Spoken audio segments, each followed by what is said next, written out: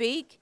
And as usual, we start with our chaplain prayer, and we have Police Chaplain Art Mavrode here today to help us start the meeting with a prayer. And I hope you'll help us with the pledges following the prayer. Thank you. Mayor. Let us pray. Almighty and loving God, we pray for wisdom, for strength, for courage to do what is right and good for all citizens. May we put the interest of others above our own. May we act with love for the common good. May we be good neighbors, recognizing your image in every person here. We thank you again for this council, our mayor, our city staff, our first responders, our hospital staff, and all those who work to make this place we call home such a wonderful city. In the name of Jesus, whose perfect love sets us free from all of our fears. Amen. Allegiance to the flag of the United States of America and to the republic for which it stands, one nation, under God, indivisible, with liberty and justice for all. Honor the Texas flag. I pledge allegiance to thee, Texas, one state, under God, one and indivisible.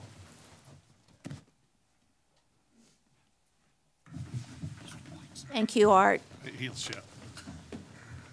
He's like me. He parks. We will now open the meeting there are no proclamations. Let me say that first. And now we move into public comment. And issues or concerns not on the regular agenda may be raised by the public at this time. Citizens should speak from the podium, address all comments to the dais, begin by stating their name and address or single-member district number, and limit their remarks to less than 3 minutes. Do we have anyone in the audience today who would like to come forward and make public comment? Going once, going twice? Sold. Public comment is now over. We will move into the consent agenda. Larry, do you have an item to pull from consent? No, ma'am. Karen? No, ma'am. Lucy? E. E. I'm going to pull D. Harry? No, ma'am. Tom? No, ma'am. Tommy? No, ma'am. All right. May I have a motion to approve the consent agenda with the exception of items D and E? So moved by Karen, seconded by Lucy. Any public comment concerning the consent agenda and the items with the exception of items D and E? Seeing none, we'll take a vote. All those in favor of approving the consent agenda with the exception of items D and E, please say aye. Aye. Hearing no noes, the consent agenda is approved.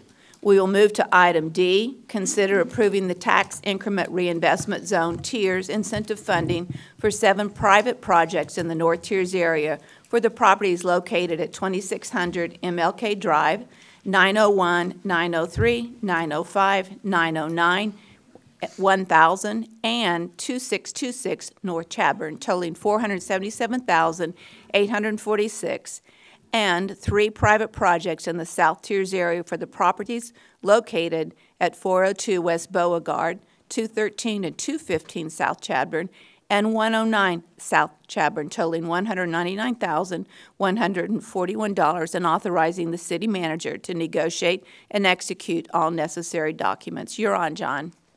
First, I'd ask if you have any questions, or I have a brief presentation to... I'd like a presentation. Okay. Thank you. Oh, and that's not it.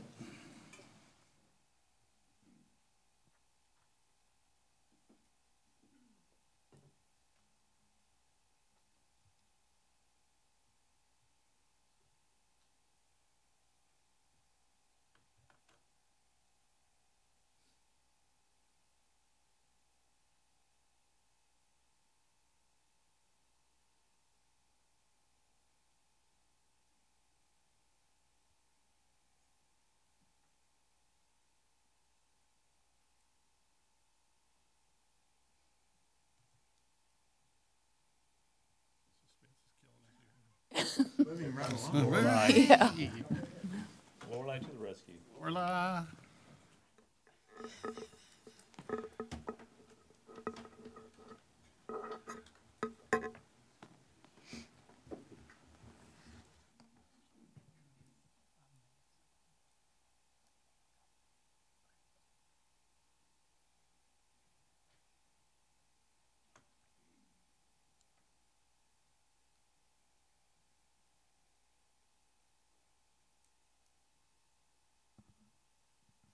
if you like, I could actually just kind of go down the list and start describing the projects, or if you want to Well, wait a do we few have minutes. pictures? We do have a few, hopefully. Are we waiting for them to load up? Well, they're looking for it, yeah. Okay. Well, I think we had some pictures on our documents, so I guess anybody here on the dais can pull up on their, if you brought your computer, you can pull them up. If you didn't, then we'll wait.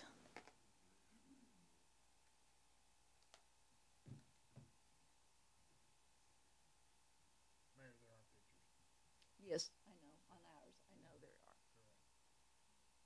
there are. Another option, I could help them find that, maybe if you go on to item E, and then we could come back to D after that. Okay, let's hold off on item D.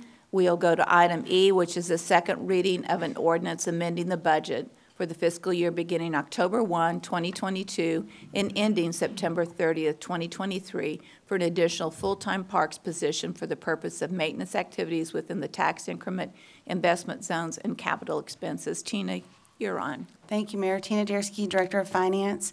This was the second reading of the budget amendment that amended the Tiers Fund to fund the personnel to clean up the Chadburn corridor and things like that. And then the second one was for the PFC applications out of the PFC fund. I just wanted to go ahead and finish the second reading. I was against it from the beginning, so I wanted the record to show that I was still voting against it. Okay. With that, do I have any other questions or comments from anyone on council? Then may I have a motion for approval? Move to approve as presented? Thank you. A second by Harry. Any public comment? Seeing none, we'll take a vote. All those in favor of approving item E, please say aye. Aye. With none opposed, one opposed, motion passes 6-1. We will try going back to item D. John, you want to come back up, or are you back in the back?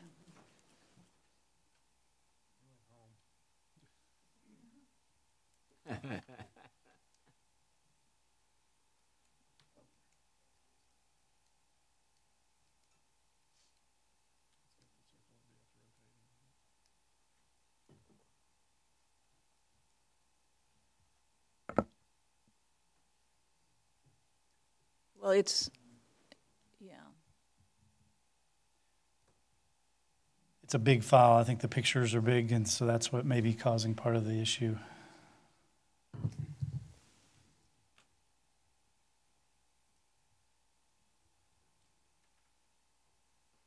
Again, we could possibly move on and maybe take it later in the meeting if that works for you all, and see if we can get that resolved.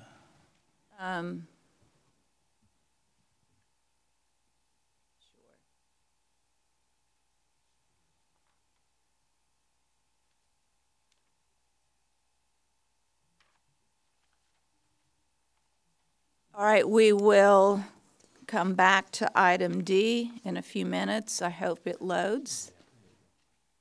Is it loading now?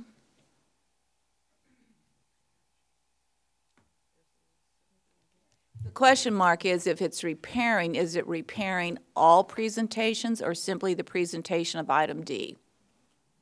That's what we need an answer to, because there's no reason to move forward if it's holding up all presentations.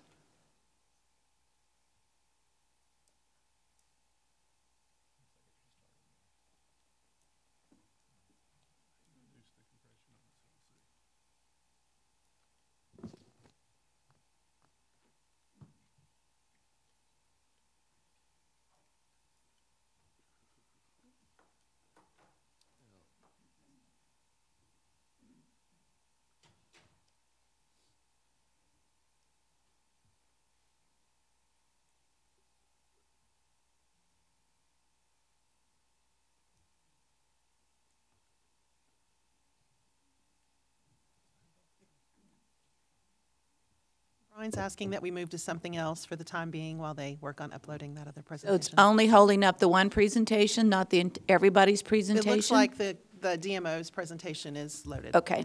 All right, so what we will do is move into the regular agenda. Comments regarding items on the regular agenda may be made by the public when each item is discussed as outlined above. Applicants, proponents, and appellants are exempt from the time limit above and instead must limit their remarks to less than 5 minutes. Item A is the presentation of the Destination Marketing Organization's quarterly report, and Chamber of Commerce President, CEO Walt Koenig is here to present. Thanks, Mayor Gunter. Good morning, council people, and good morning, everyone else. It's my pleasure this morning to talk a little bit about what we did in 2022 at the DMO and what our plans are for 2023 as they're unfolding. Green button, right? We saw some interesting trends emerge in 2022, which were anticipated. We have seen a pullback in business travel generally across the United States in the post-COVID economy. And we have been to some degree affected by that pullback here in terms of our hotel bookings in 2022. I will say, however, though, in 2022 we had 67 planned events. And right now where we sit in Q1 of 23, we have 74. So we do see some positive trending in terms of bookings into 2023.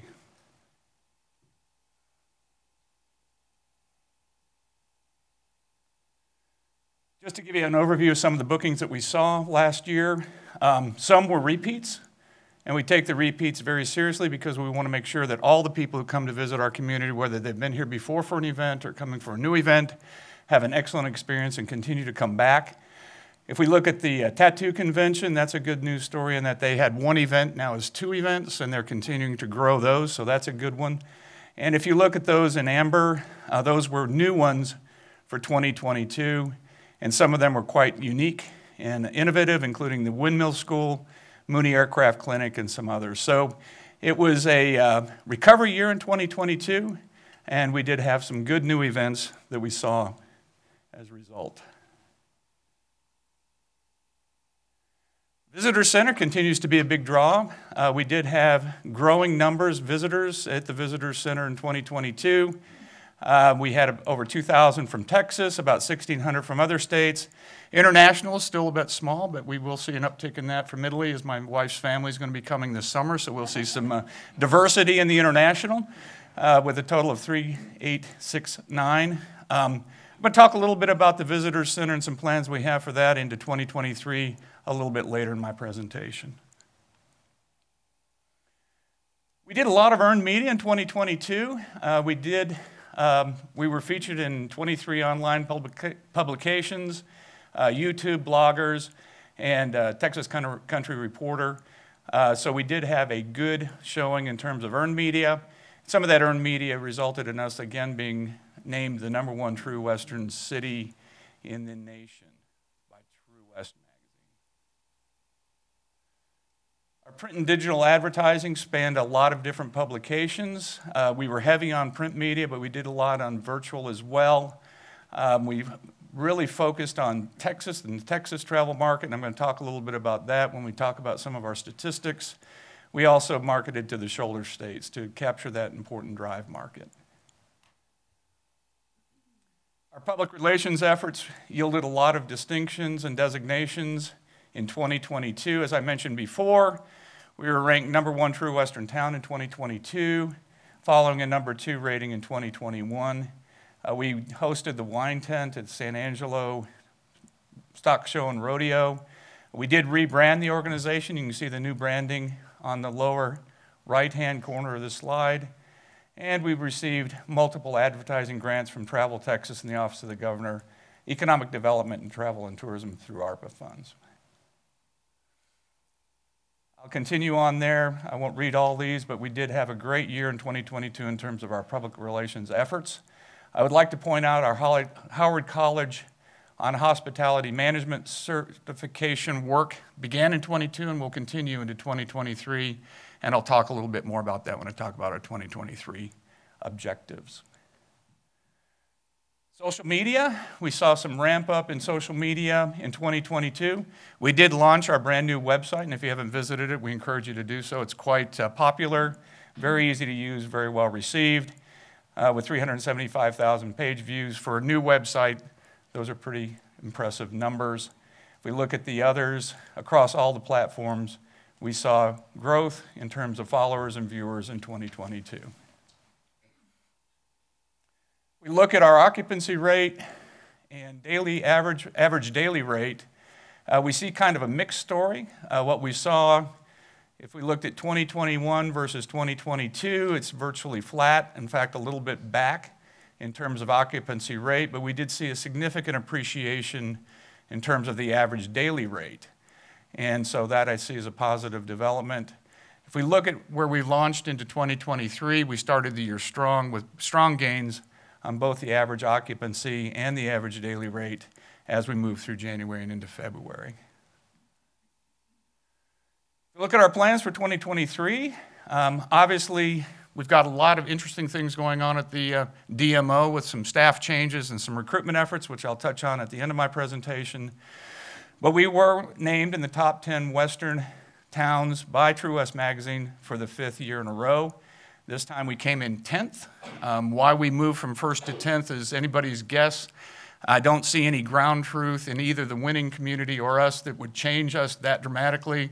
My suspicion is there's probably some process or politics behind some of that, but we're still in the top 10, and we're still very proud of that designation. Did we run an ad in the text this year in that magazine? Because I We will be understand running, that. yeah, we will Because be. I understand that impacted our ability to Yeah, go it's- back and get #1 again because we didn't run an ad.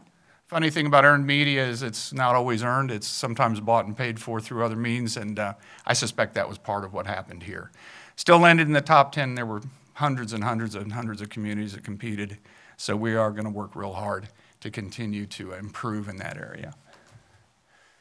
I wanted to touch on one small success story that's emergent. We are a film-friendly community. We have had the Revolution Film Festival. It will be the 4th year in 2023. And we do have some film production going on in San Angelo right now.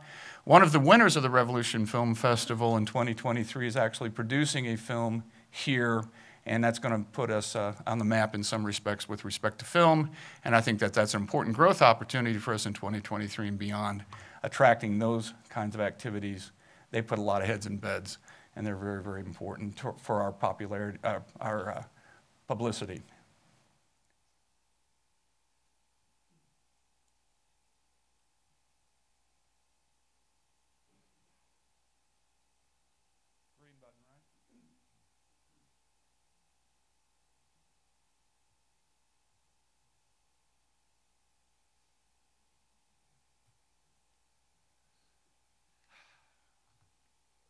There we go. We will be resuming our Goodfellow Newcomer Tours in 2023, actually starting in April. We have had a hiatus there due to COVID and other reasons, but we're really happy to begin establishing those critical linkages between ourselves and those who are serving our country at Goodfellows, to bring them back into town and to get them familiar with what's going on there. I'll also note that I personally go every month to greet the newcomers on behalf of the City and Chamber and DMO to make sure they feel welcome and feel able to come to town and enjoy their stay here.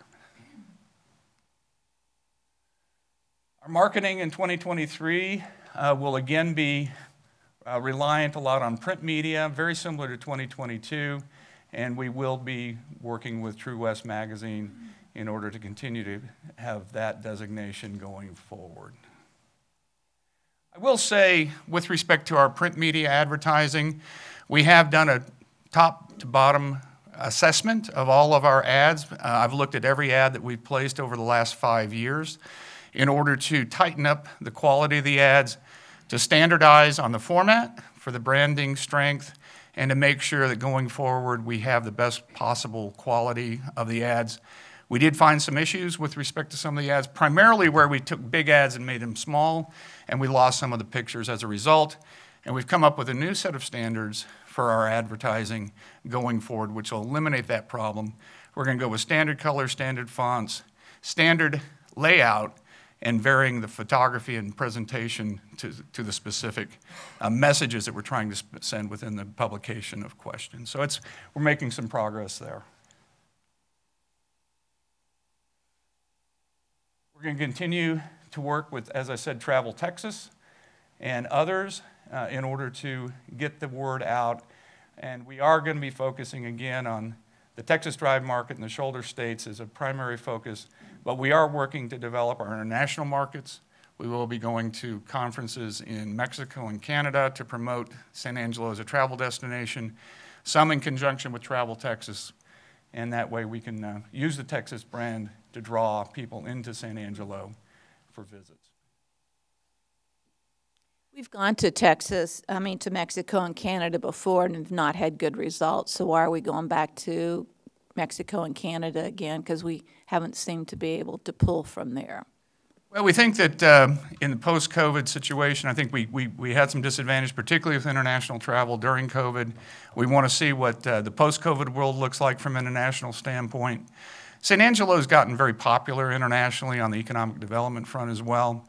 We think it's worth the effort and expense to try it again. If it doesn't work well, we will reassess that in the future.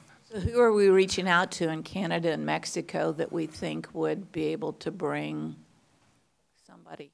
Primary audience of these events are travel planners and event planners.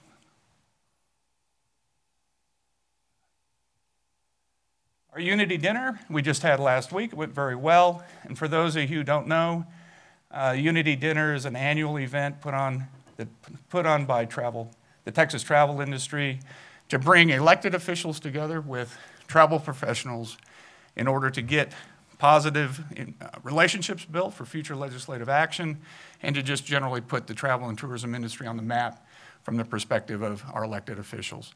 It was a good event, and we appreciate all those from the electeds who participated, and we look forward to continuing to work on that in 2023.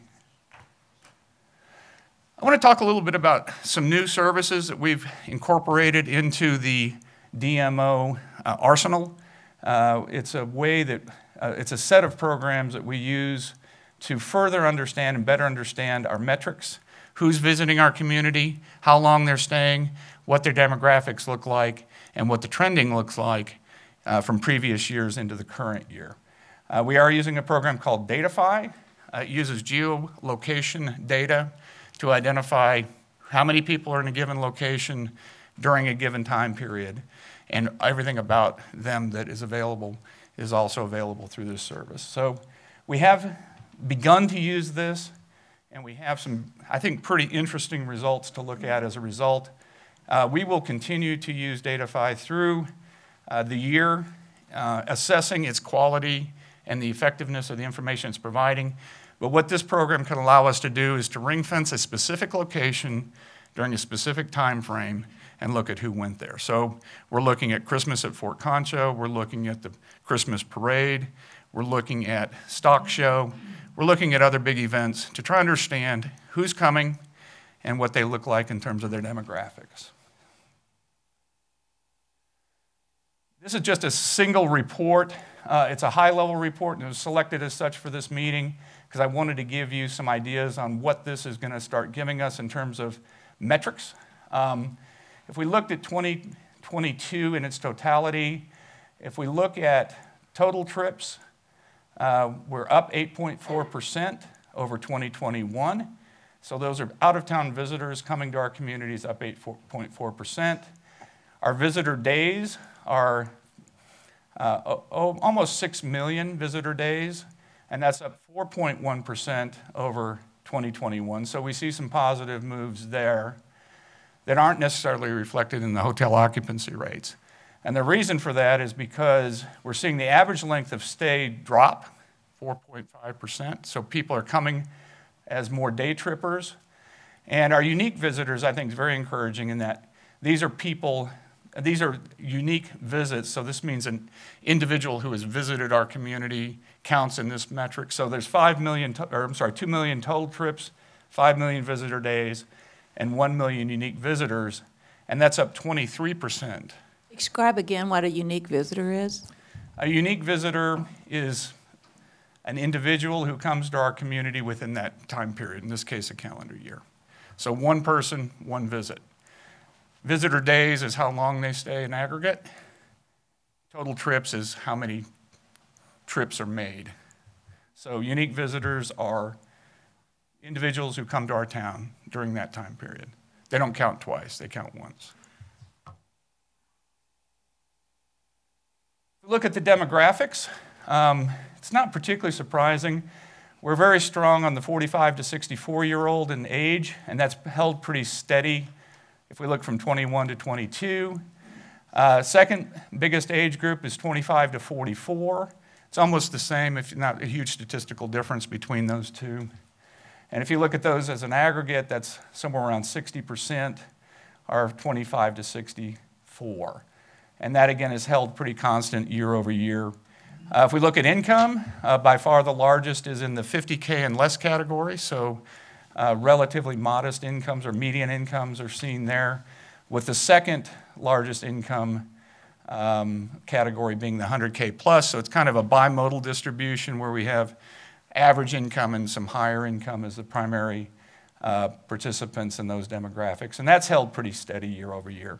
How does the world of sports impact all these numbers that we're seeing? Because when we talk about single days, are we talking about people coming to see a Central High School football game, so they're traveling from wherever to here, see their son or daughter We look at play? basically an 80-mile radius, and if it comes from outside that within a given day, it counts as a visit. We can set that and change that, but that's kind of what we picked. It has a big impact. Sports have a big impact, and I think when you look at the family size, household size, you can kind of probably pick out the 3 to 5 is probably that kind of family day trip for a sports event for a kid. So yeah, it's a big part. And what we're seeing again is a lot of them don't spend nights, but they do come and spend money. So we do like to see them visit. So it's an interesting set of data. Education level, high school is primary, ethnicity, white is primary, and that's pretty robust year over year. So we're going to continue to look at these numbers, and we can take these same kind of metrics and more and look at much more specific areas than the city in general. So we can look at what's going into Shannon Hospital or Miss Hattie's restaurant or whatever, and we can determine what kind of draws those various businesses have, who's going there, what their age group is, what their relative income level are. And we can use this for two purposes. One is to assess our effectiveness of our marketing efforts, and two is to understand where our market trends are going so that we can further target those key market segments or pick up some of the market segments where we may be lagging behind in terms of some focused attention. So we're big metrics people. We want to make sure we're measuring the effectiveness of every public fund dollar that we spend, and this set of tools will give us the ability to do that in ways we've never had before. Since you're planning on trips to Canada and Mexico, where do we see statistics that say Canadians and people from Mexico are coming to visit San Angelo that would justify those trips? I don't have that for you now, but it's certainly searchable using the services that we have. We can look at the international load and where they're coming from. I just don't have that for you today, but I assure you we will be watching that for the effectiveness of these campaigns and the investments. And again, how do we make a decision about Mexico and Canada versus, for example, Colorado, California, Arkansas, in terms of who's coming here? In both cases, we're piggybacking on Travel Texas, so we get a substantial cost benefit in terms of sharing those costs with those events, with that entity. And to go as an independent entity to some of these larger states is a considerably larger investment. Not one that we wouldn't necessarily make, but we are afforded this opportunity and we're taking it for this year so far. And we'll be watching those numbers very carefully now that we can do that.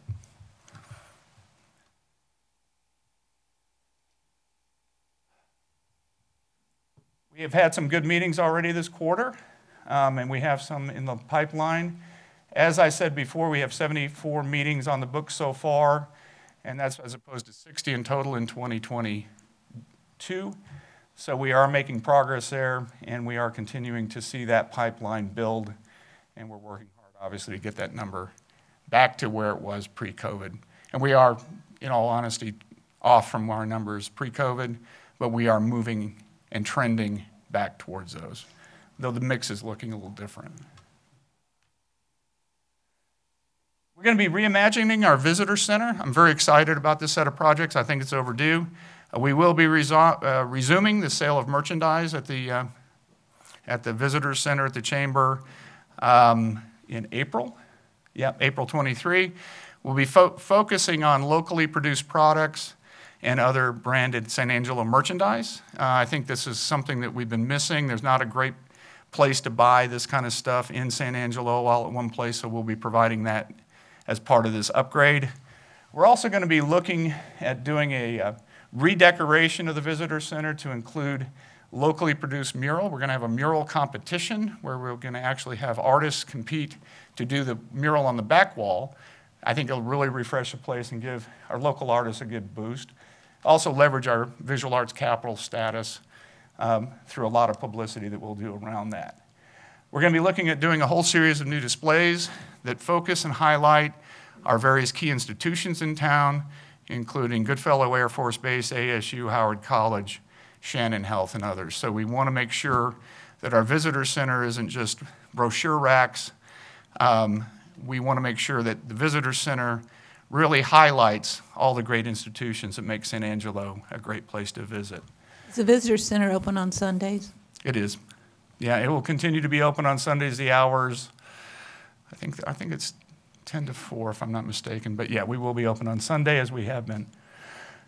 We're also going to do city events. We're going to have a artist of the quarter. So we're going to have some draw of that, you know, of the local citizens into the visitor center in order to have them have the ability and the opportunity to use that phenomenal facility and get some education themselves in terms of what's great going on so they can go pass the word to visitors who come to our town as ambassadors. So it's going to be very, very exciting. I've always seen that facility as being a huge asset to our community, and we're going to work very hard to make sure it optimizes its potential in 2023. It's time to train our hospitality folks. I had an experience, and we've shared this, where I was picking up my luggage at the airport, and I was overhearing the counter host at the Avis Rent-A-Car, and he said, he was asked, where's a good place to go to eat in town? His response was, we really don't have any great restaurants here. I immediately stepped in and helped that visitor. But that points out with our relatively dynamic hospitality staff here in town, a lot of people come in from out of town, a lot of people take the jobs. They don't know what's going on in San Angelo, and they're not able to communicate that as a result. So we're going to have a campaign where we start reaching out to our hoteliers, restaurateurs, and others and offer training to their folks in terms of what's going on in San Angelo, what the great tourist locations are so that they can start passing that on. And at the same time, we're going to continue our work with Howard College on a training and certification program for hospitality professionals. I guess that's me, huh? Just ignore it. So it's important that we always put our best foot forward with respect to how we interact with our visitors at all levels, and we're going to focus on that. Are we making sure that we use the earned media information that we have for educational purposes? Yes, ma'am. Yeah, I think that our earned media is one of our best credentials and our best qualifiers as a visiting place, and we certainly want to take fullest advantage of the great designations that we've achieved through that process. Does that mean we're going to have a postcard or something that people can give to people, or how are we doing that? Because the turnover is high in those industries that you just talked about, so you can do a training class, but 1 month later, somebody's new at We the do front have to have desk, and so Yeah, it's an ongoing process. Yes, ma'am. Yes, ma'am. We'll have appropriate collaterals to leave behind and put in key locations. We do have rack cards that we do distribute. We've distributed 180,000 through not only Texas but the shoulder states in 2022. We will use a similar concept up to date with the latest and greatest visit locations to not only have for local distribution but for regional and shoulder state marketing efforts. And I just want to bring you up to speed quickly with our recruitment process for the new VP of the DMO. I want to say right up front, we're about 2 months into it. Diane left at the end of 2022. We have established a search committee, and we will be working with that committee to make the best choice possible for the city. The search committee has representatives from all key constituencies on board so that we get a voice from them as key users of the services of the DMO as far as what the leadership of the DMO should look like. This includes restaurants, hotels, SAPAC, Museum of Fine Arts, and many others. So it's going to be a collaborative effort. The selection will be informed through that effort, and I'm very pleased with the level of response that we're getting from the market in terms of candidates. We've got a great internal candidate, and we have some external candidates that we'll be looking at. I'll be cutting off the application process at the end of February. We'll begin the narrowing down process early in March and start the formal interview process probably toward mid to end of March. We'd like to get this position filled, but I assure you we're going to be very deliberate and make sure that we get the best fit and the best possible person for this position. So I'm pleased with how that's going. I'm anxious to get it done. Being acting DMO is a lot of pressure, but I have learned a ton, and I'm very honored to be working with a great staff of people who are very passionate about doing a great job here. So with that, I'll leave it up to your questions. Talk to me about the social media growth, the numbers that you reflected. How does that relate to the previous years? So is it more than, less than? How do we evaluate that? Yeah, we've seen positive trending, and I probably could have engineered that slide better to show that. But across all of our media platforms, we've seen positive growth. And I've been particularly impressed with the growth we've seen with respect to the new website. Those numbers have been quite strong in terms of visits and in terms of all the other metrics associated with the website. So I can follow up, and I will in subsequent meetings with more precision around those trending data for social media, and should have done that this time. Apologize for that. On your print media, which I'm a print media person, talk to me about the effectiveness of the ads, for example, in Texas Highways, which I think is one of the best magazines out there, particularly for travel. So are we getting good response from Texas Monthly, Texas Highways? Where are we getting the best response in print media? You know, it's a little bit hard to attach marketing effort to result directly. But what I can tell you is that those are primarily drive market publications, and what we've seen as a kind of high line is, as we saw in the statistics that we now have, drive is high, day stayers are higher, and by significant margins. And so one could surmise that the print media there had a positive effect there, and I think that's pretty robust. And we're going to continue to look at our spend in those areas with respect to the specific numbers we see coming, and we're going to establish more correlations there, and we'll make those investment decisions accordingly. Because it is called the Destination Marketing Organization today, what % of the total budget is being spent on actual marketing? As it stands right now, it's about 50%, give or take, but that's right about where we're at with respect to marketing spend versus staff and overhead. Is that up or down? Well, with the pullback of the budget, it kind of depends on how we are bonused. We have, as you will recall, 3 bonusing periods for $60,000 over the course of the year. I'm anticipating that we'll earn those budgets, and if that's the case, then we will be growing our spend in terms of the marketing versus overhead. If we don't, we'll be right where I told you we are. Because with it, I'm just Destination Marketing Organization, I want to make sure the focus and a large % of the budget is actually into marketing. Very important, and we certainly have maintained a consistency of that over my period of time here, and we will strive to continue to maintain that consistent mix of budgetary priorities. I think going to conventions is nice. Question mark is, what is the productivity of conventions, and making sure that the dollars spent produce results in terms of people coming and staying in our hotels, because it's hot tax money paying for it all, so we need the growth in hotel stays to continue to grow, because if our budgets start to decrease because of a diminishing hot tax money, then it impacts everyone. No, absolutely the case. We're very aware of that. We watch the STAR reports. We now get them weekly just to be able to further get those metrics in front of us so we can track that with more precision and more frequency.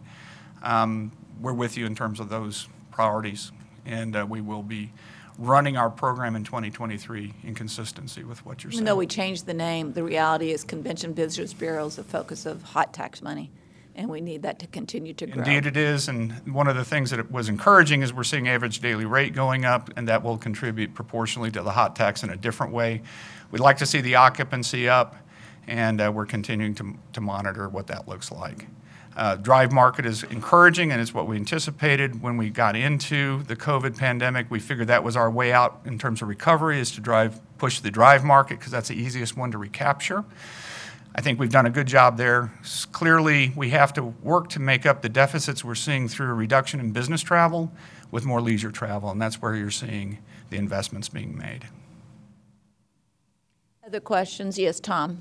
So, Walt, and you may not have this answer ready today, and if it's not, that's fine. So the data file that you're using, that data set, as far as working on geofencing, how quick can you set up a geofence for an event? They're set up. So so like if somebody called you today and said, hey, there's an event going on next week or Thursday, do you have the ability to set that up locally, or do you have to call and have somebody set it up? How quick could we do a geofencing analysis on DataFi?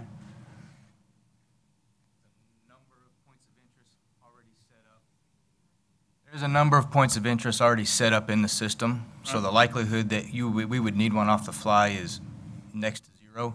If there is a new point of interest that comes up, it's a matter of us feeding that in from those geolocations to the company, and they could get them set up rather rapidly. Right, so the dashboard is somewhere else. You just send them the metrics you want, and they work the dashboard. Correct. Okay, cool. No, it's so here's where I'm going with that. There's events that go on, and there's people here in private industry that would love to have those metrics. You have the ability to provide those, and you could probably charge for those too if it was a reasonable fee and those people looked at it. I was just trying to see if that was a way for you to help justify and pay that, because there's many individual events that we would like to know, did that pay for itself or did it not?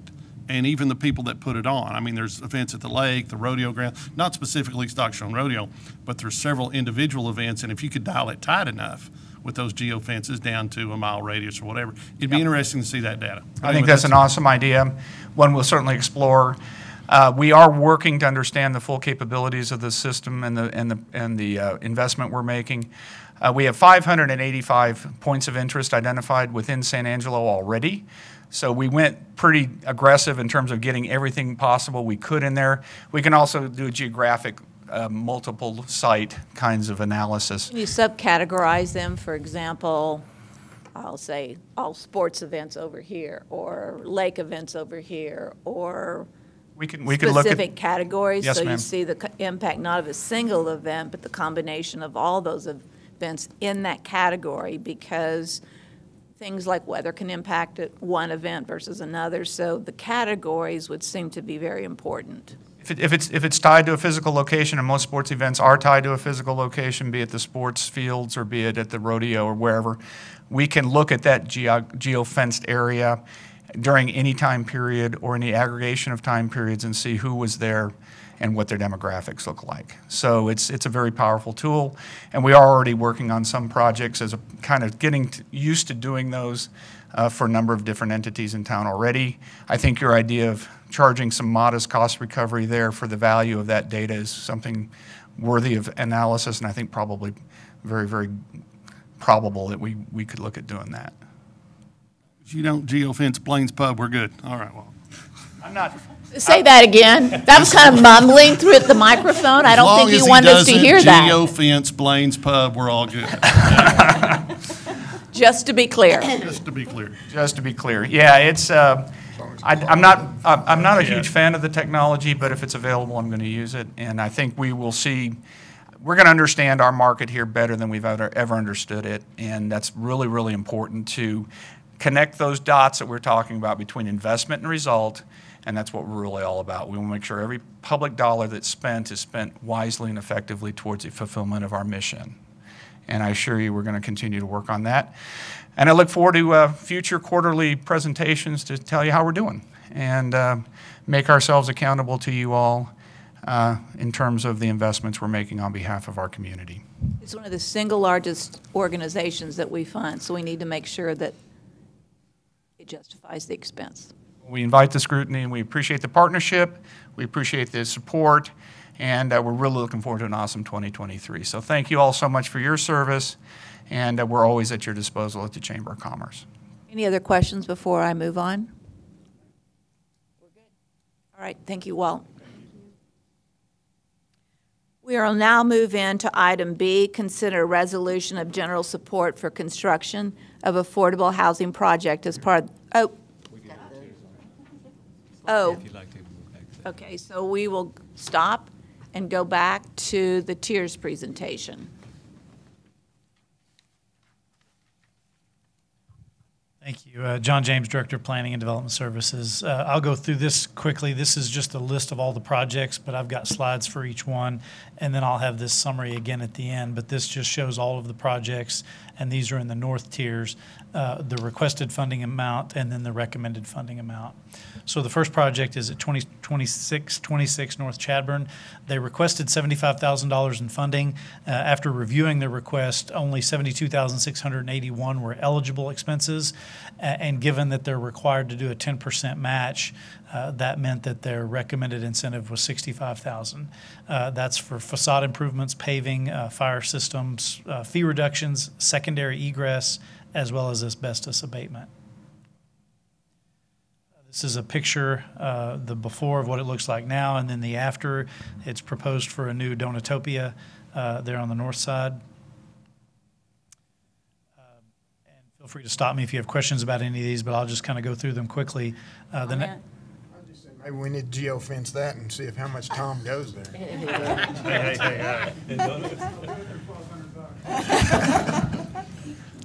This next item is 1,000 North Chadbourn, requested $59,000 with their $5,900 match. The recommended incentive award is $58,000. This one's for paving, facade improvements, landscaping, and screening. And you can see some pictures here. It's of what it looks like now, and then the proposal is for a new building as well as some fencing and screening of that outdoor. Where's the landscaping? Outdoor storage. It doesn't show here, but they'll provide more details on the landscaping as part of the project. That's something that we typically require landscaping if we do parking lots.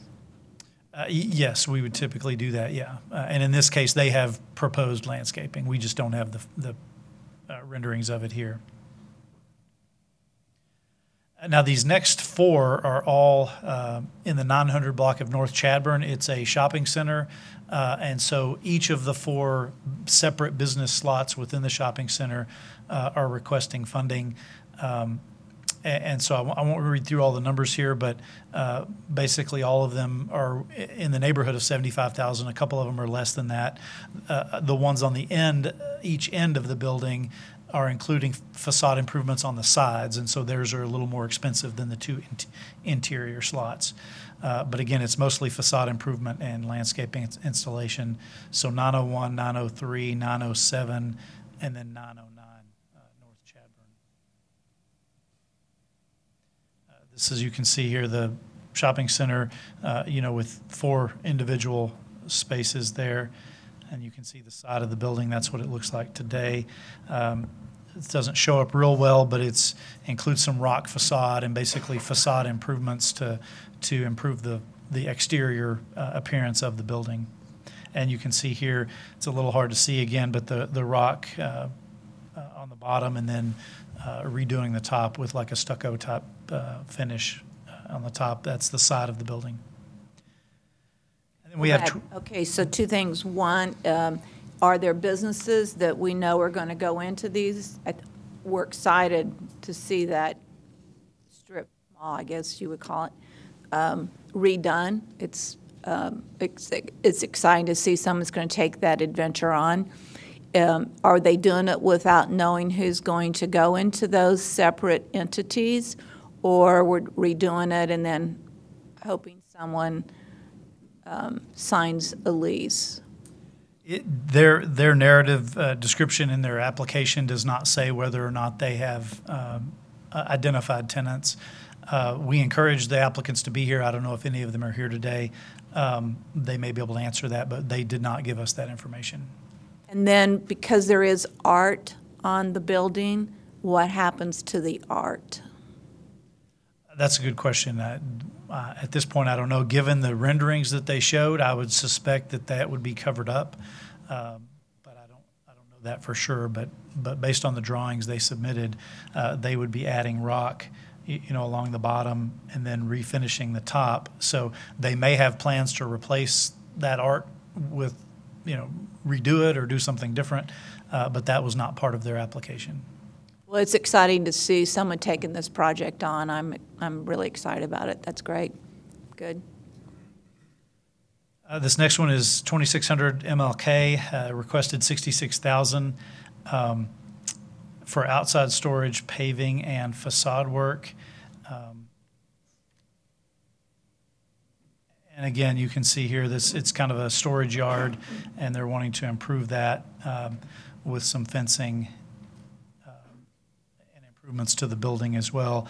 This sort of metal R-panel type fencing would screen all of that outdoor storage. That is something that we've talked to a few businesses on the north side, and what came out of our town hall meetings, as well as some of our staff drive around in that area, we identified screening of some of that outdoor storage as a high priority item that could really improve the appearance of the area, because there are a lot of open lots that either don't have fencing or they have chain link fencing, and so all of that stuff that's stored on the site is very visible and is not always as attractive as it could be.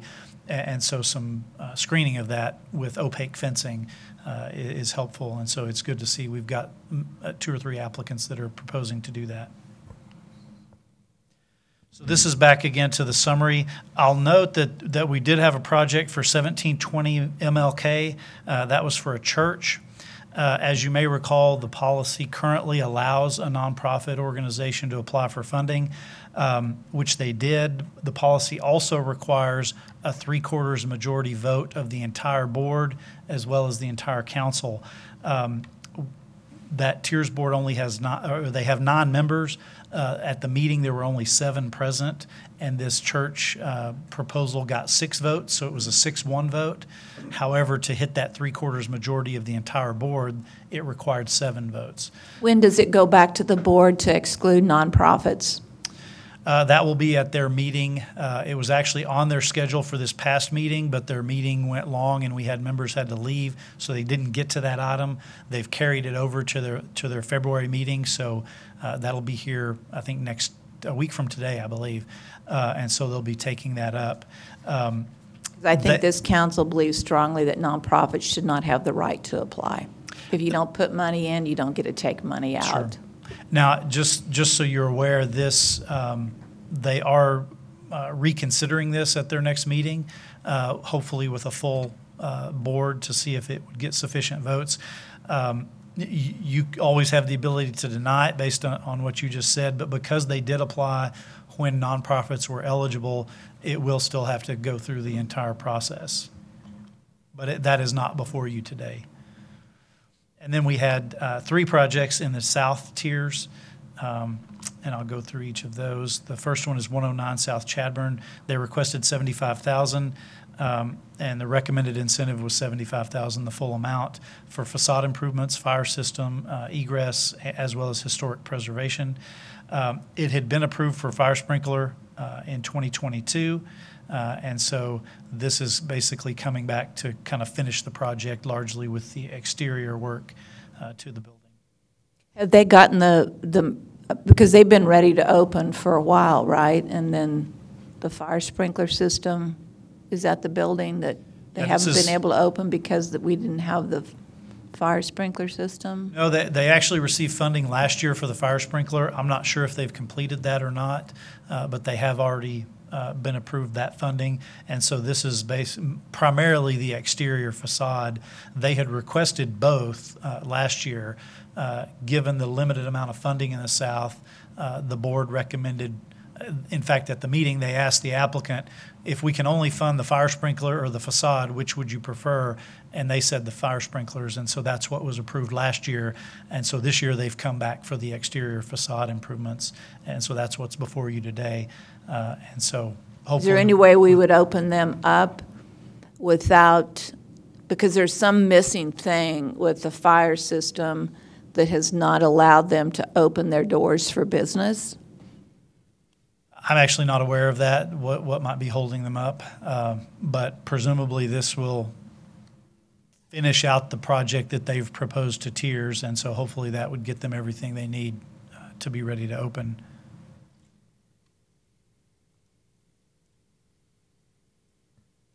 And again, this is what the exterior would look like after the renovation.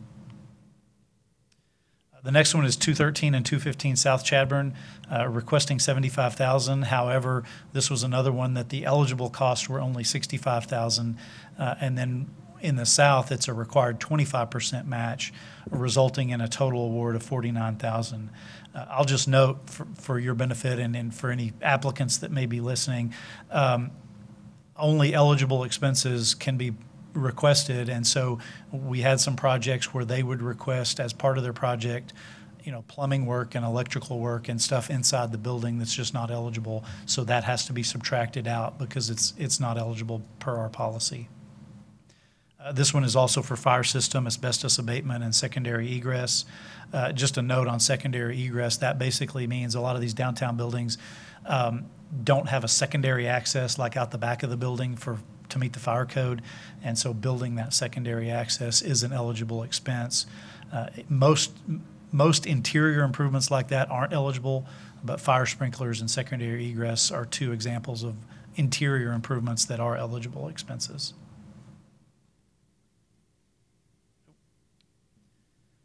This is the building. Again, that's the exterior, but in this case, they're not really proposing anything on the exterior. It's all that interior work for the fire sprinklers, asbestos, and the secondary egress. And then the last project here is 402 West Beauregard. They've requested $75,000, and the total project cost is $250,000. The recommended incentive was the full amount they've requested for facade improvements, landscaping, fire system, and asbestos abatement. This is the hotel there on Beauregard. What will be the name? Is it the same hotel that owned it, or has it sold to somebody new? Or what's it going to open? What's the flag that's going to fly?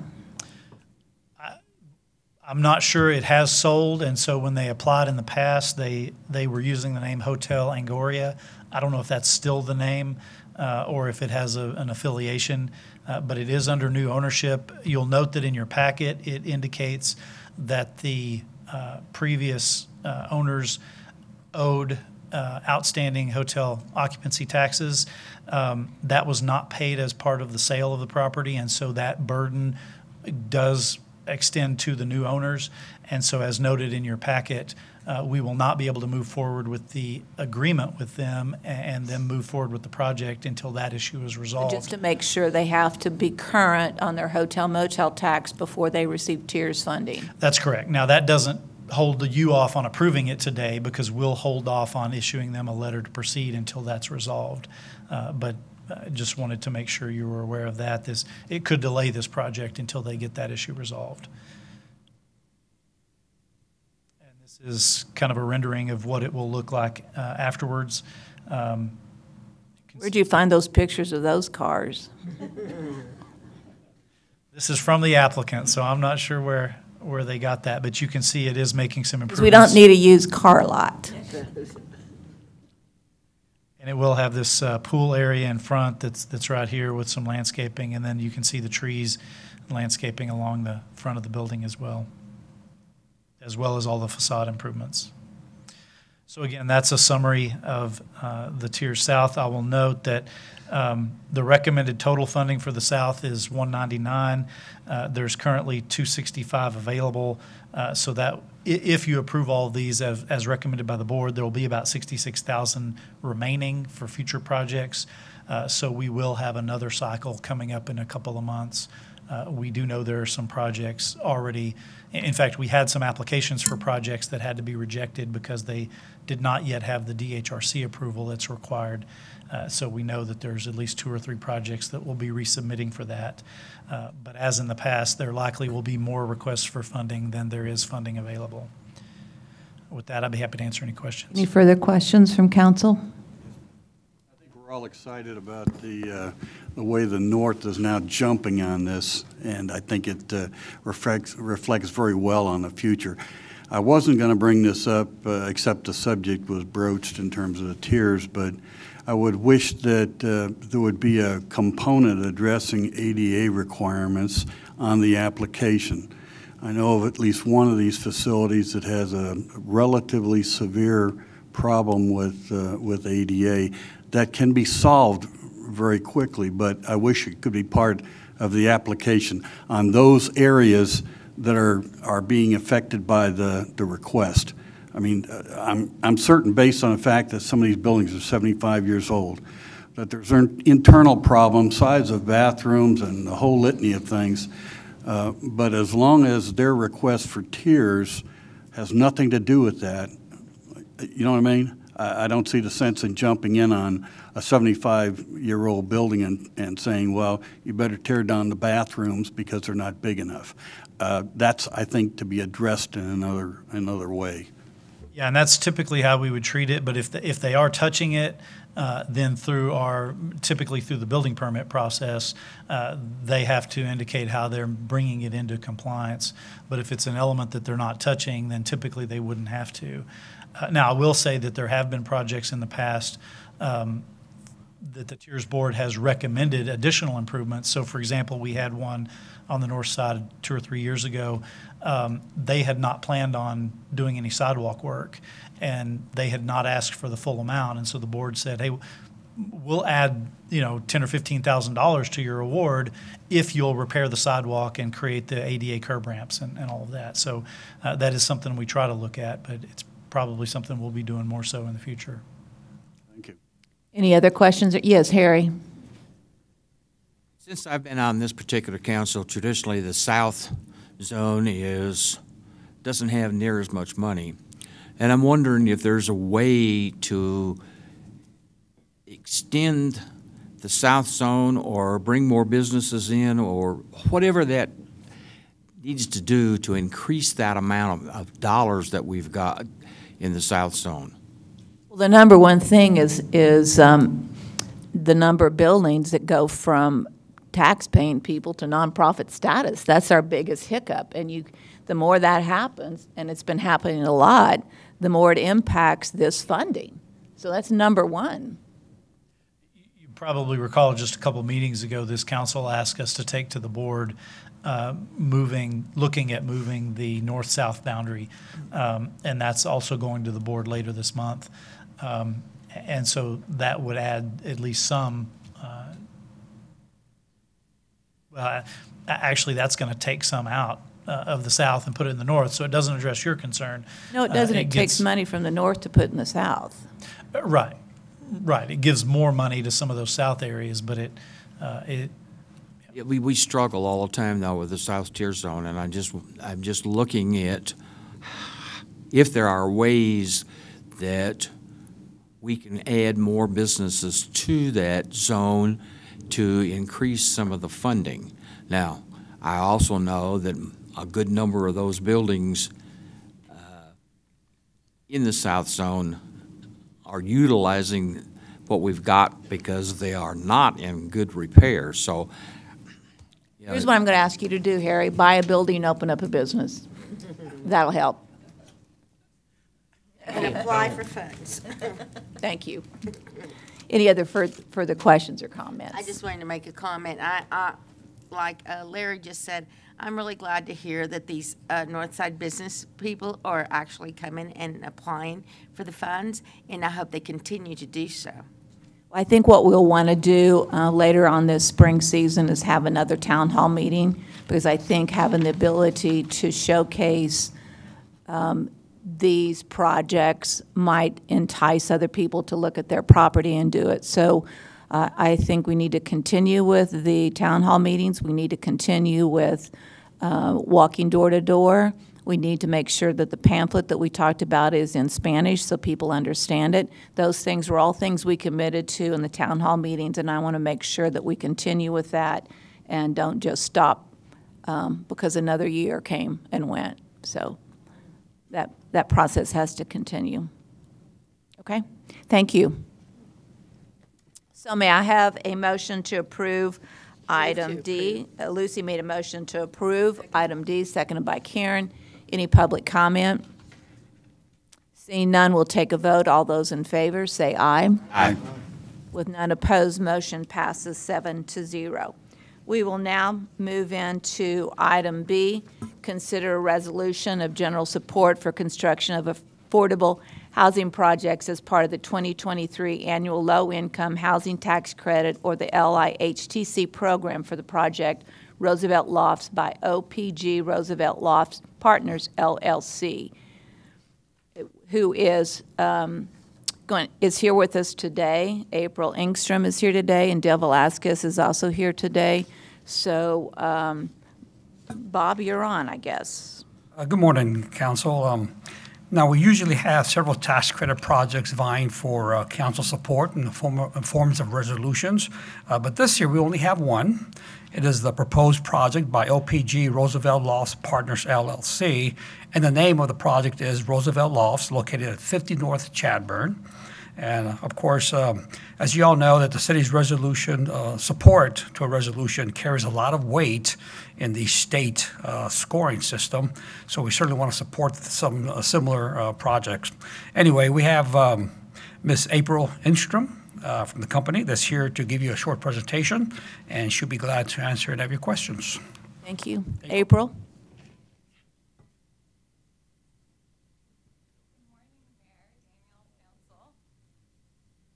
Hi, thank you for having me this morning. So I'm here to talk today about Roosevelt Lofts, which I'm feeling pretty excited about.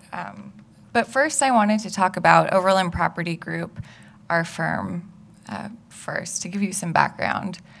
So Overland Property Group was founded in Salina, Kansas about 20 years ago. I guess it'll be 21 years this year. And since we've branched out from Kansas into Colorado, Oklahoma, Missouri, but our largest footprint is actually in Texas. So this is where we spend most of our time and development efforts. We really like to keep everything kind of in-house, so we manage every step of the process, from site selection all the way to working the budget, submitting the applications for funding, working with our lenders and investors to close on debt and equity, and then we oversee construction and work with our management company. We have an in-house asset management division who oversees our third-party management company, just to ensure that everything is always running really well. We like to run a tight ship. And so it's part of our business model to develop these buildings and communities and then to keep them. So we're not just developing to sell, to make a quick buck. When we come to town, we want to establish a working relationship with a city, a friendly relationship with a city. It's important to us because we want to be here. We plan to be in these cities for the next 30, 40 years. We don't develop to sell. We've won some awards for our work over the last 20 years, some of which have actually been in our historic preservation work. So we specialize in housing tax credits, but starting in 2015, we started working on historic rehabilitation. So that has you working with housing tax credits, historic, federal and state tax credits. And I just wanted to run through some of our completed historic deals. We have 4 that are up and running at this point. We have 2 that are under construction, and then a couple other that are in the preliminary stages, pre-development stages. So this is Landmark at Lamar in Wichita Falls, Texas. This is actually in their downtown as well. It finished construction, had people moving in 2019, and that is 30 units of senior affordable housing. Here are a few after pictures. Wichita Falls is, I think, pretty close to exactly the same size as San Angelo. And I know that they came to be super fans of this project because it had a real impact on their downtown as a whole. This is Lee Lofts in Salina, Kansas, where the first floor is actually our Salina, Kansas office. This is one of my favorite projects. When I started working at Overland Property Group, we were officed across the street, and I think we had just applied for tax credits for funding for this deal, and I could see the building just like right out my office window. And then I found the keys one day, like after we acquired the building, and I was able to go and explore and take photos, and it was pretty much our closest to Roosevelt Lofts that we've worked with. It was just a shell, mostly, just wide open spaces. And this is what it looks like today. So it was really kind of inspiring for me to watch this come to life over the course of, my first couple of years at Overland Property Group. And this is also in Salina, Kansas's, this is also in their downtown. It's on the north end. So this block had like a bar and then some abandoned warehouse buildings like these ones. It was just not a super vibrant part of our downtown. And around the same time, our downtown was, or Salina's downtown was undergoing like a big renovation, revitalization project. It took about 5 years. And this was a key piece in their efforts. So we're proud of it. And then this is actually our first historic deal, the Tabor Grand Hotel Apartments in Leadville, Colorado, that we did in 2015. I unfortunately wasn't at the company at the time because I would have loved to work on this one. But yeah, I think, we won a couple of awards for this one, which was exciting given that it was our first historic rehab. And this is Stone Post Lofts in Hays, Kansas, an old schoolhouse. And that's a family development with 18 units. And that opened just this last year. All right, now about this deal. Every year we do a lot of new construction as well. I personally love historic architecture. I love antiquing. It's one of my hobbies. So this is very in line with my personal interest. So every year when we start looking for vacant land, I always want to find the historic buildings because I think that they have a twofold impact on the community. And I like to, be as efficient and effective as possible in my work. So I found this one, and I thought, I found some old photos of it too, and I thought it was ultimately a really beautiful building. And then I got to talking with Steve, the owner. Well, I think maybe my broker and I talked to Dell first, and he introduced us to Steve. But it seems like, Steve really cared about this building, cares about it. He had awesome plans for it.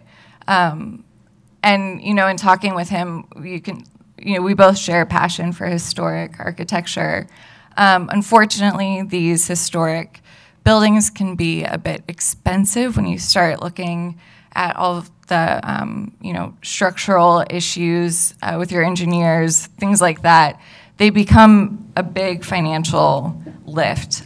So through historic state and federal tax credits, we're looking at, roughly a little bit shy of $3 million that we could bring in, that we think we'd be eligible to receive in historic funding. And then we'd be, over a 10-year stream, we'd get about $12 million in housing tax credits. So you can see how, when you're working with just the historic tax credits, sometimes it's not quite enough, and it makes it pretty tough. But these housing tax credits really allow us to renovate this building, to a really high quality.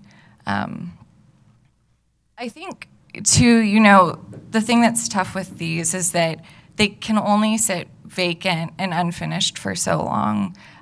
While they are assuredly made better than a lot of the new construction we see these days, they just can't last forever. So I know I was telling the mayor and Daniel and Dell in our last meeting that I checked out a really cool building in Lubbock's downtown a couple years ago, and I really wanted to work on it, but our engineer and our architects were like, this is so structurally far gone that there's nothing, like we wouldn't recommend, it's not feasible.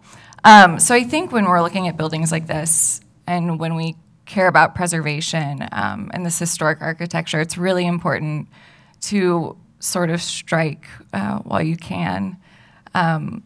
And these housing tax credits would allow us to do that. So we are looking at about 25 units. These would be senior affordable units. Rent range roughly between $365 low end and then closer to $1,000 high end. They'd be 1 and 2 bedrooms between 600 and 900 square feet. So it's a $6.5 million investment. Those are our construction costs tentatively, but ultimately this would be have a project budget of about $12 million total. And then here's our proposed rents and unit mix. This is during the application phase, which lasts anywhere from like late fall to March 1 when applications are due to the state. This is in flux most days because we're trying to really cater the unit mix to the city's needs, the residents' needs, and then finding what works. So right now we have 19 one-bedroom units, 6 two-bedroom units, and I broke out the area median income tiers. So we have 3 units at 30%, 5 units at 50%, and then 17 of the units at 60%. So the interesting thing about this deal is that, as Bob mentioned earlier, we didn't actually end up having competition in the region, which is unheard of. I mean, I haven't experienced it at least. Of course, I haven't been at this for years and years, but that's the first that I've heard of. And when you don't have a lot of competition, the scoring criteria changes a little bit. You have a little more wiggle room. So that's something that I was just talking to our consultant last night about, kind of revising that unit mix to cater to what the city wants the most. So on something like this, we really think that we would be able to fit in some market rate units, kind of change the mix around. The other thing, in conversations, it was made clear that the city's preference was for market rate, totally, which I understand. The other thing that, we were able to look into and that I talked to the mayor about and Dell and Daniel about was exiting the affordability period in year 15. Typically, we hang out in the affordability period for about 35 to 40 years, and that's oftentimes a real big scoring criteria. There's no way around it. It's also just our typical business model that's oftentimes, we'll see that that's what cities want. But with this one, there is an option for us to exit the program in year 15. It's about a year-long process, so we'd start in year 14, but we are completely committed to doing that because, again, we want to stay in the community. We want to be friends with the community, so it's really important that we're not just, coming in here and just doing something that benefits ourselves. That's not our business model. We want to, do something that works for everyone. So that is something that we would be that we would be pursuing in year 15. You talk about because you were the only ones who applied in this region. Yeah. And we certainly know we want to move towards market rate. But the other issue is the number of one-bedroom versus two-bedrooms, Sure. with the desire to have more two-bedrooms than one-bedrooms. With that scoring criteria changed somewhat because you are the only applicant, does that allow you to remix the one-bedroom versus two-bedroom? Unfortunately not, because that ends up being just a revenue thing. Like if we're only collecting rent for primarily two bedrooms and we're not getting rents from one bedrooms, it makes it, operating expense-wise, it's just tough. And this is really on the small end of what we'll do a historic deal with, just because you do need a certain unit count to have like the financial viability of a deal. And then when you're working in senior housing, those are typically the units that lease is the 1 bedrooms versus the 2 bedrooms. So unfortunately, that's the tough part because we do have to hit a certain amount of units to make the budget work from an operating standpoint. Does your budget incorporate the Roosevelt sign? Because that's really important to me, that Yes. Roosevelt sign goes back up on top. It's Yes. renovated. It's, okay, Yeah. good. No, that's very important to me too. And one of those things that was very exciting to me when I first started talking to Steve. So we've worked it into the acquisition price. Yeah. Steve's awesome too, by the way. He just wants to see this building. He cares. He's been very committed and has Yeah. been very disappointed that he hasn't been able to make it happen. Yeah. So we're glad that you all were talking and Yeah. came to some positive conclusions. Yeah, it's always fun to chat with people who have a passion for this kind of rehabilitation. So right here, I have just a couple of conceptual unit floor plans. And then I'm not going to read all of these out, but I do have just an amenities map. As a developer, when I'm looking at a site to develop, it's really important to me that I'm trying to develop housing in a place where it makes sense. Where there's actual services available, and that's Yes. the positive about our downtown area. There are Yes. lots of services available in a very small, tight area. Yeah, absolutely. And so that's something that gets me really excited about, the total viability and health of a deal. You just want to do something that makes sense, and this makes so much sense to me from a location perspective. As you know, as Del knows, because I think I've told him 30 times, I'm a huge fan of your guys' downtown. I think it's really special. So, when I look at the Roosevelt and its location, I think, the question I always ask myself, and for senior housing, is would I want my grandparents to live here? Would I feel good about them living here? And Make us feel better and say your parents, not your Yeah. parents. Okay. Sorry, my parents. they're young, yeah. So yeah, no, this is a great location for housing. And then I have my info up on the screen. I like to be accessible, so anyone can text me, call me, email me anytime. Our address is there too if you prefer to write a letter. But By yeah. the way, April went to Kansas State University as well, so I just, I did. I wanted, if you wanted to ask that question, yes, she did. Yes. Did you? Oh, no. Oh, okay. Yeah. Best friend did. This is, Yeah. yeah. I want to say that April has been very open to the questions and challenges that we put before her and working with her company to make sure that we believed in the long run that this project addressed the needs and the wishes of where we see our downtown going. And they have committed to do as much as that is possible. They have to obviously live with the rules and regulations attached to these tax credits, but they know their business and they know how to get these projects done. And the slides that she has shown in conversation with individuals in those cities, they've been very supportive and very proud of the end project and the success in terms of really helping to drive their downtown revitalization. So I am very supportive of this, and I feel it's in the best interest of our city to stand up and stay strong in supporting this resolution. Thank you so much. Other questions or comments, Karen? I have 3 questions. Let's hear them. Adequate parking? Yep. So that's something that, we're looking at. I mentioned it in our last meeting, and we'll talk with planning and zoning about it. We hit the ADA requirements for parking. I was just looking at this survey, I think a couple days ago, and it looks like there's an alley that will be under our ownership that we didn't realize was going to be part of our ownership.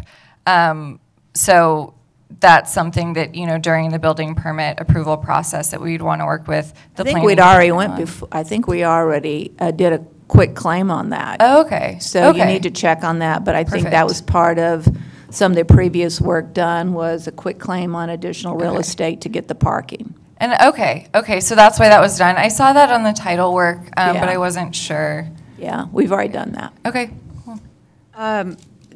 Retail or other tenants on the ground floor, I think it's important to all of us that we have quality street Sure. businesses. Sure. And so, related to that is how will the property be managed? How do you ensure that you have quality tenants on that ground floor, even luxury tenants? Oh, yeah. No, that's a great question. The housing tax credit program is no joke. So, when I went to rent my apartment, I was verified in a day. This is like a 2-week verification process. You can't have any felonies. You can't. There are a lot of stringent rules and checks that we do. And something like this with 25 units, we won't be scrambling to fill vacancies. So we'll only be, selecting the best tenants or the ones who fit the stringent criteria. We also have an on-site leasing manager and maintenance man. So the property will be, Managed locally. managed locally and staffed every day, so. Your other properties that are similar in profile to this proposal, are they fully occupied? I would have to check on current occupancy, but I can look into that and get back to you. And, yeah, go ahead. Are you asking if there are other tax credit projects here in San Angelo? No. No, she's talking about the Okay. other Oh, cities. this type, okay. Mm-hmm. Thank you, Bob. Yeah, so, and with our investors, we have to keep a certain threshold or else we get put on a watch list. That's the other thing, too. When you have housing tax credits, you're very heavily Everyone's audited. looking at you. Yeah, so, we have to keep our vacancies high. I think they're usually in the mid to high 90s, but I'll check on our. They would our have to be in Angelo. order for them to financially be viable. They Yeah, wouldn't that too. continue to look at more projects if they weren't financially viable. Yeah, that's. I'm that's sure the true. mayor knows that I'm very excited as well. Cool. She knows. Yes, I'm I glad do. to hear it. Thank you. Lucy, you had a question? Yeah, just a quick question, and I might have not heard it. What was the age eligibility for? When do you feel old? I know. Okay, then you're not eligible. Sometimes Yeah. not. I was gonna say, It varies. Typically, it's either 55 and up or 62 and up. I think usually we end up going with 55 and up. no. There's no parking. Now that I say that out loud, my But, parents yeah, could live other there. than that, So. yeah. Harry? Just a quick comment, since it's in District 3. Yes. I'm glad to see, I support this project. I'm glad to Thank see you. that we're going to move forward with the Roosevelt. And I do share the mayor's enthusiasm about putting the Roosevelt sign back up there. So I definitely support this. Thank you. Thank you. Em? Do I need to take a vote on this resolution? Do I question. have, oh, Larry, go ahead. We're interested in jobs. When this thing is completed, what are you talking about in terms of rough figure of management and everybody involved in? Let me say this, it's not about jobs, it's about housing in downtown, and it's about putting property tax dollars back into the bank. Because Certainly. those are the two things that we need to accomplish. Number one, the number one request for downtown is housing, number one. And number two is, as Harry made an allusion to a minute ago, we need more property tax dollars to generate more funds in the Tiers Fund. And it accomplished those two primary objectives. Like, I'd suggest that if you want housing, then it's got to be people that can afford housing and have a job. So that's my concern, is about how many people it's going to put to work in San Angelo. As far as like the development, like not talking about the people who live there. Not the construction. I'm talking about folks that are managing, We would have administrating. 2 local staff members. Okay, so Yeah. it's not anything large, no maintenance crew or anything like that? No, we would have our, our maintenance guy and then our on-site property manager. But then, the maintenance man obviously can't do it all himself. So then when we need something bigger He'd have to fixed, be a then- licensed plumber, or a licensed Exactly. electrician. Yeah. So then he has to farm out that work if it needs done. So Yep. there's X amount of that. Yeah, But and- this hits our 2 primary goals. Yeah. That's key. Have your experts evaluated the building? You know, those of us that drive by it every day, it's, Yeah. you know, they strip the inside down to nothing, and, you know. Yeah, so we just got our feasibility report back like mid last week. But yes, definitely. And that's obviously paramount when we're talking about a building like this, but the engineering requirements and support that we need to show are pretty extensive. So. You talked about amenities outside of the building, but are there any amenities inside that you project?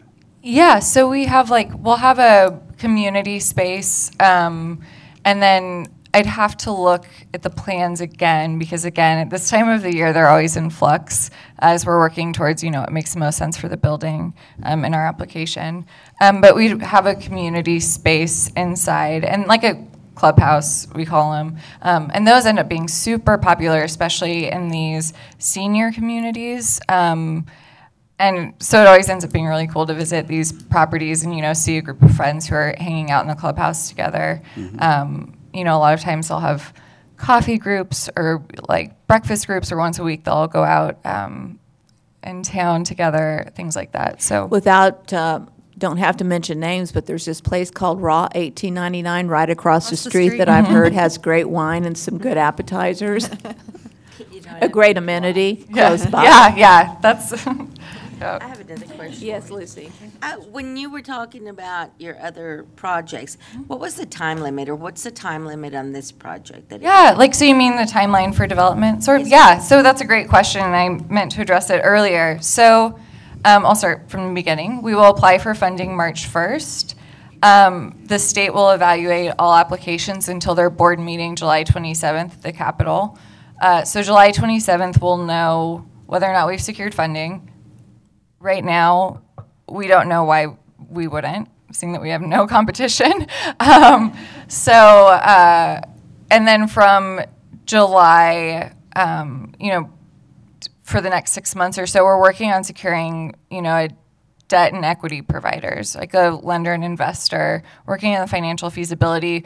With a building like this, we're working on the historic approvals process because all of our plans have to go through the historic process. They have to sign off, National Park Service has to sign off on everything.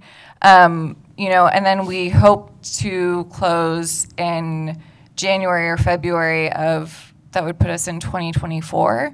And then construction would be between 12 and 14 months. So then that would put us at, first quarter of 2025. Yeah, you're welcome. Larry? One last question, and it kind of parallels the question that the mayor had about signage. On the north side of that building, it's painted Roosevelt Hotel, it's fading. Yes, yeah. What are the plans for that? Because, I don't know whether we leave it exactly the way it is, or do we paint it again? What happens with that?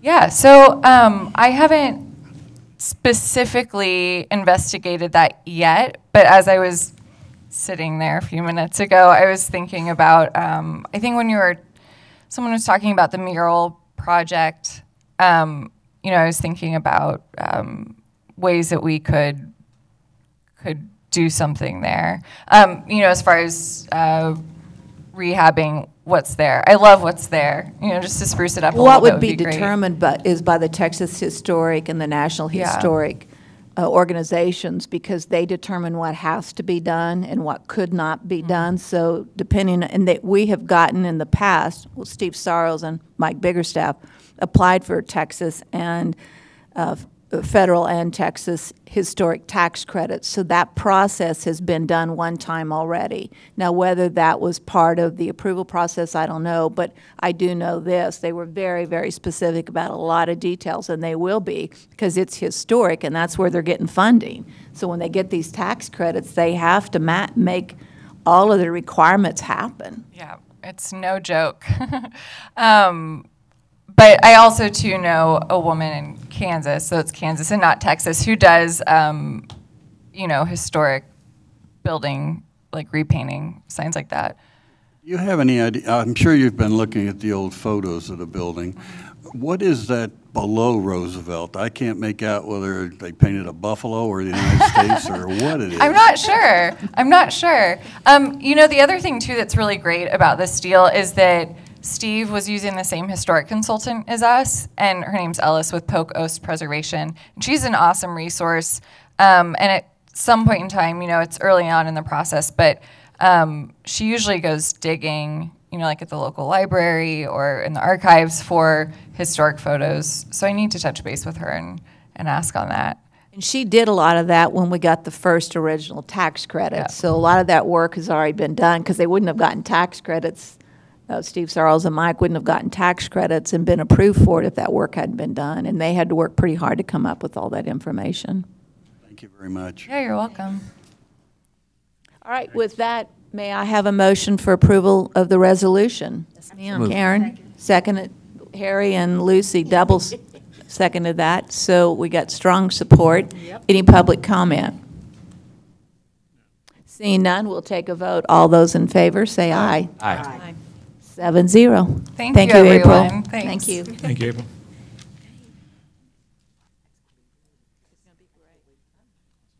Okay, item C, consider approving amendment number 4, South Hangar Taxi Lane with Javiation, a Woolpert Company Master Airport Agreement in the amount of $498,024.37, and authorizing the city manager to negotiate and execute all related documents. Jeremy, you're on. Morning, Mayor, Council, Morning. staff. Jeremy Valgartson representing your San Angelo Regional Airport. Very excited to be here today, and this is kind of an introduction to a project we've been waiting for quite some time. We do have federal support, and this is the design, engineering, and construction management for this project, and I will be coming to you soon for the actual bids and the construction portion of this project. So what this project is if you're looking at the picture, this is standing at the precision hangar on the ramp where airplanes park, looking to the west. That's an old access road getting into the ramp. That will soon be a 1,000-foot long by 110-foot wide taxi lane. Yay. Yes, yay. The project consists of relocating a significant amount of utilities. If you name it, it's pretty much within Just that stop. pavement. Would somebody tell the people in the hall to please be quiet? Thank you. We're looking at relocating power lines that are above ground, putting them below ground, sewer, water, fire hydrants, telephone, fiber, and the big one is the FAA communications line.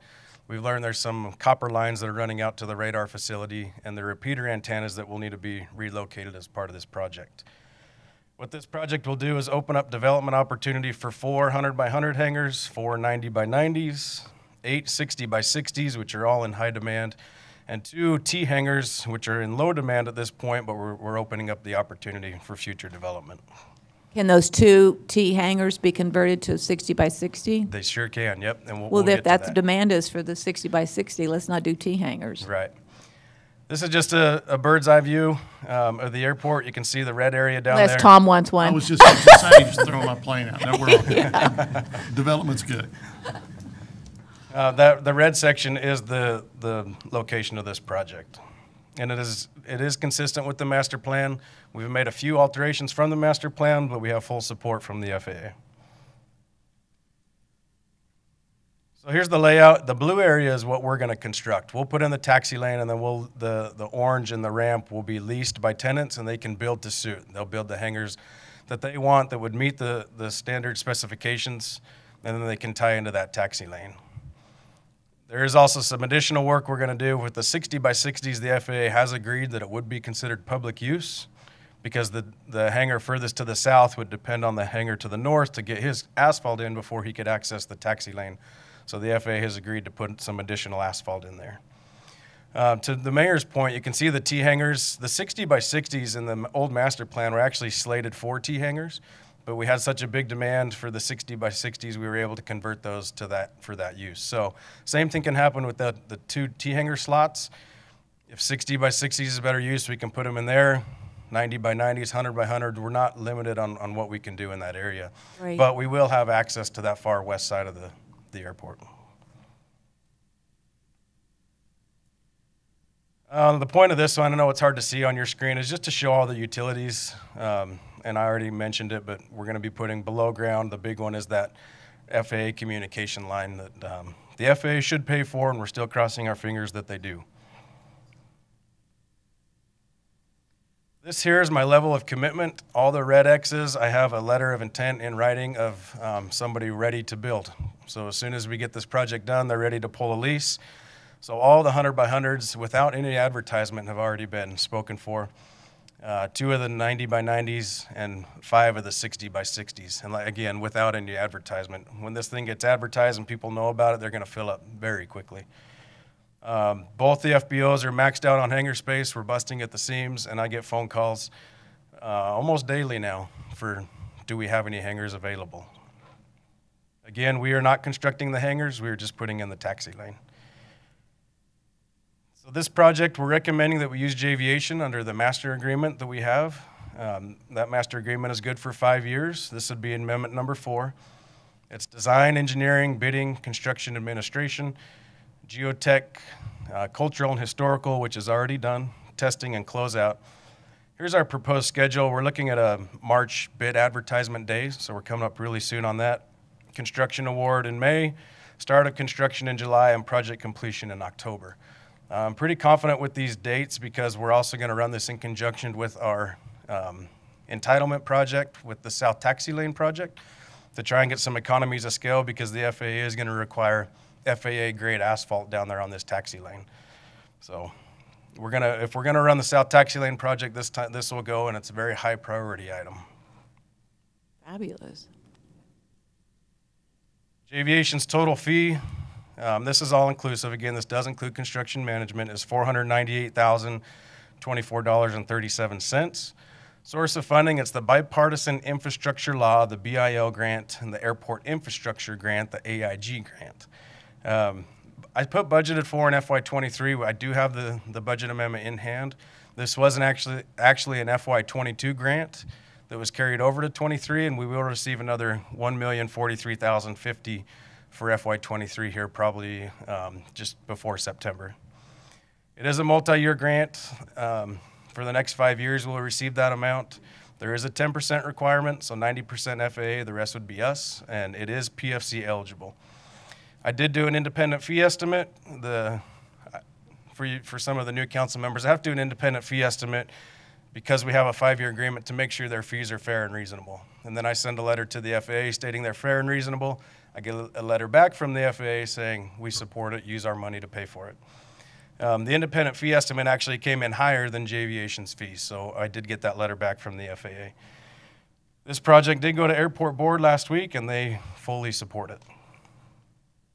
With that, I'll take any questions. Do we have questions, Tommy? Tom? Yes. So one thing that was pointed out at Precision when we did some construction years ago on the west side of Precision, they had and it's shown not included in this, but they used to have I would say a concrete or an asphalt driveway that allowed them to loop and tow around the backside. Is it worth looking at maybe, while that's not going to be something they taxi on, but at least they could tow their helicopters and things if we were able to take some of this and get that back improved to where the excavators ran over it the last time we did some improvement. And I know it's not a solution now, Jeremy, but that's been brought up to me several times by several different people.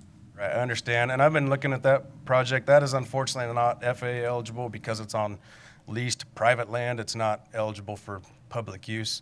But we do need to do something locally as a city and as an airport to take care of that, because it is something that we damaged in a project years ago.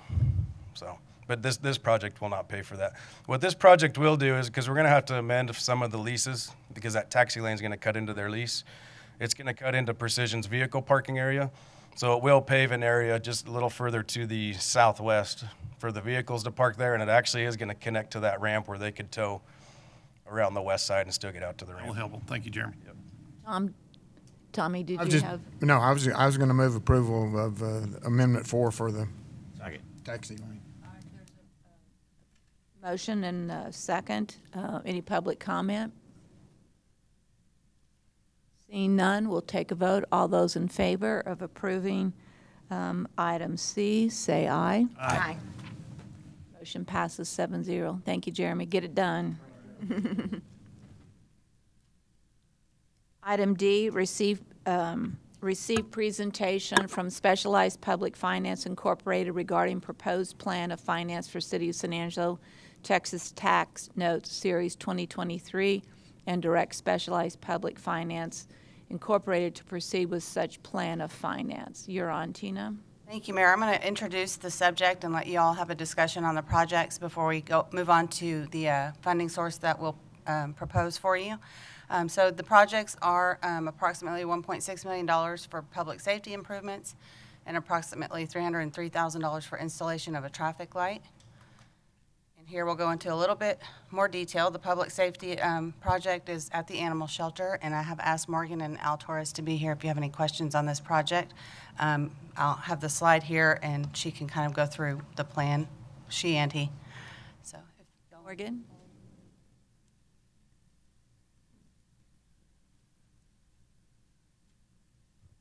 Morning. Morgan Chegwin, Assistant Director of Neighborhood and Family Services. What we have before you today Sure, are... you're talking into the microphone. Yes, I'm hearing it back. Are y'all? Okay. Yes. We have some, what I call whole house improvements need to happen. The HVAC overall needs a significant improvement, and that's ductwork, the air handling units, compressors, the air exhaust system throughout the building. So that is included in this proposal. We also have lighting and ceiling upgrades, really just, so a good bit of my building has drop ceiling tiles, and then some of it has the flat, like permanent ceiling. All of it is holding odor. And so I think that y'all get the same complaints I do, which are about odor, noise, and standing water in some portions of the kennels, drainage issues, plumbing issues. And so that's what's before you today, is to really speak to those complaints and make the building more functional. And the security improvements are something, it's not a security system, it's not any kind of, burglar or anything like that. It's simply functioning doors throughout. My building, I joke, my building's full-time job is to use water. And our building is in use every day, every minute of the day. And so we are a building that deteriorates more frequently than an office-style building. And so literally just the doors throughout are failing and need to be changed out. So that is the kind of the whole house needs. We are recommending a significant investment in the general population kennels. That space is really tough for the customer experience, as well as staff and the animals in care. So we are looking at dropping that ceiling. Right now, it's about 3,000 square feet of 120 kennels. And so that is, if we drop the ceiling and make those 5 individual rooms, that'll decrease noise, decrease odor, decrease the risk of spread of disease, all those things that are really important to us. We also are looking in the general kennels. We'll demo everything. Every kennel's coming down, all the cinder block walls, all the chain link gates, all of that's coming down to be reconfigured. And the reason to do that is because we've got to deal with the plumbing. The plumbing that's... How do we, which is great, but what about the animals that are in there now? If we're taking all the kennels out, where do the animals go? So the logistics of the move out and how much of the building needs to be emptied and for how long is going to be discussed early on with the vendor if the council does give support of the project. The logistics of moving out, in September, we evacuated more than 100 dogs out of the building for a pest control treatment. We evacuated the larger half of the building, about 4,000 square feet of the building for that, and that was for a short period of time. And so we stood up a temporary location. We leaned heavily on the community. 100 dogs left from part of that process and never came back net. Either were adopted, kept in foster, went on transport, whatever it was. And so we're gonna lean on the community heavily. We also will stand up a secondary location for housing, but we'll look for guidance from the vendor of how long we have to be out, so that we can clearly communicate that with our partners and who we lean on, because this would be like a 4 to 6 month construction timeline for the project to be complete. So we do know that the 120 dogs in the general kennels would have to come out. That building's, that room is coming down to nothing. It cannot hold animals at all. And so we're going to work through that, and because we think the improvements are that necessary. So Speaking to the plumbing in the general kennels is significant. Expanding the lobby to serve our population. Our lobby has never been sufficient. If I have 3 people in line at the front desk, it's full, and that was even more made clear during COVID and social distancing, that we do not have the space really available for people, and we're going to do that through a reconfigure of our cat room. When you first walk in, that cat room will be kind of turned inside out, so that that lobby is better served to the community. That's the gist of it. So some whole house things, and then a significant improvement in the general kennels, which is about half of my square footage. I'm sure we have questions from council. I'll start with Larry. Do you have any questions or comments? Your existing building, when does that date from? This facility was constructed in 1999. It's not that old. Right, but it is a building that's used 24/7, 365. If you were looking at other city facilities, how often they've had a complete rehab, they're not facilities that are occupied as much as mine are. We've got staff there every day of the year, and we're using every square footage every day. All right. Karen? Tagging on to his question, I don't think that building was built for that express purpose initially, was it? It was built to be an animal shelter, It yes. was? Okay. Okay. Lucy? Nothing. Harry? Tom? I had the same question Larry did, but Morgan, you answered that. It's an outdated facility. It's seen its course. It's run its life. It's got an expiration date on it. I'm glad to see this come forward. Tommy? I've been out there, folks. Yep. I spent a good bit of time out there with Morgan last summer, last fall. I don't know exactly when it was. This is long overdue. We agree. Long overdue. I'd move approval of this item. Do we need to do it all at one? Well, we can do this piece and then the other, because somebody might be opposed to the other. But I think I've heard a lot of positives. I don't hear anybody fighting this, and I think everyone has heard enough complaints from the public that we know this investment's necessary and really important. So we're going to go ahead and take a vote on this particular item first. What? In the interest of transparency, just to have an asterisk on that, this isn't going to solve all our problems, right? For the growth that we've had in our community in over 20 years, is this facility even the right size to serve our community? This is just to speak to the existing systems that are approaching failure. It is going to be living within our current square footage. It's an investment and it's needed, but further discussions could occur about, really what would we design from the beginning if we had been at the table in 1999 of what our community needs. Well, we can't look backwards. It didn't happen. But what we do know is the following. The single biggest issues that we have and hear from people is, number one, the smell. 2 is plumbing. I mean, everybody would love to woulda, shoulda, coulda, but where we're at is today. And I think this addresses some key issues that we've all heard from our constituents. So, yes, Heather. This is just a direction item, so you don't have to take a vote, but whenever they're done, just to give direction to proceed with the finance plan. I think that you see 7 people saying we support this strongly, so go. I just want to ask her Yeah. one thing.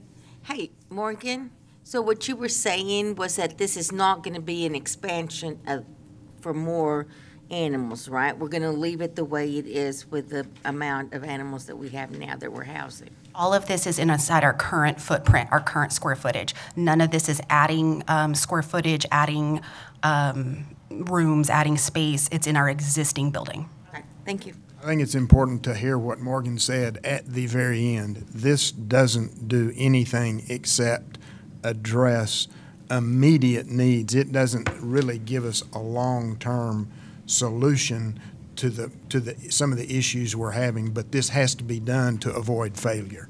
Well, I think we also need to keep in perspective. If we added 60 more kennels, we'd still have a problem. You can continue to expand it, and then you take in more animals and more animals and more animals.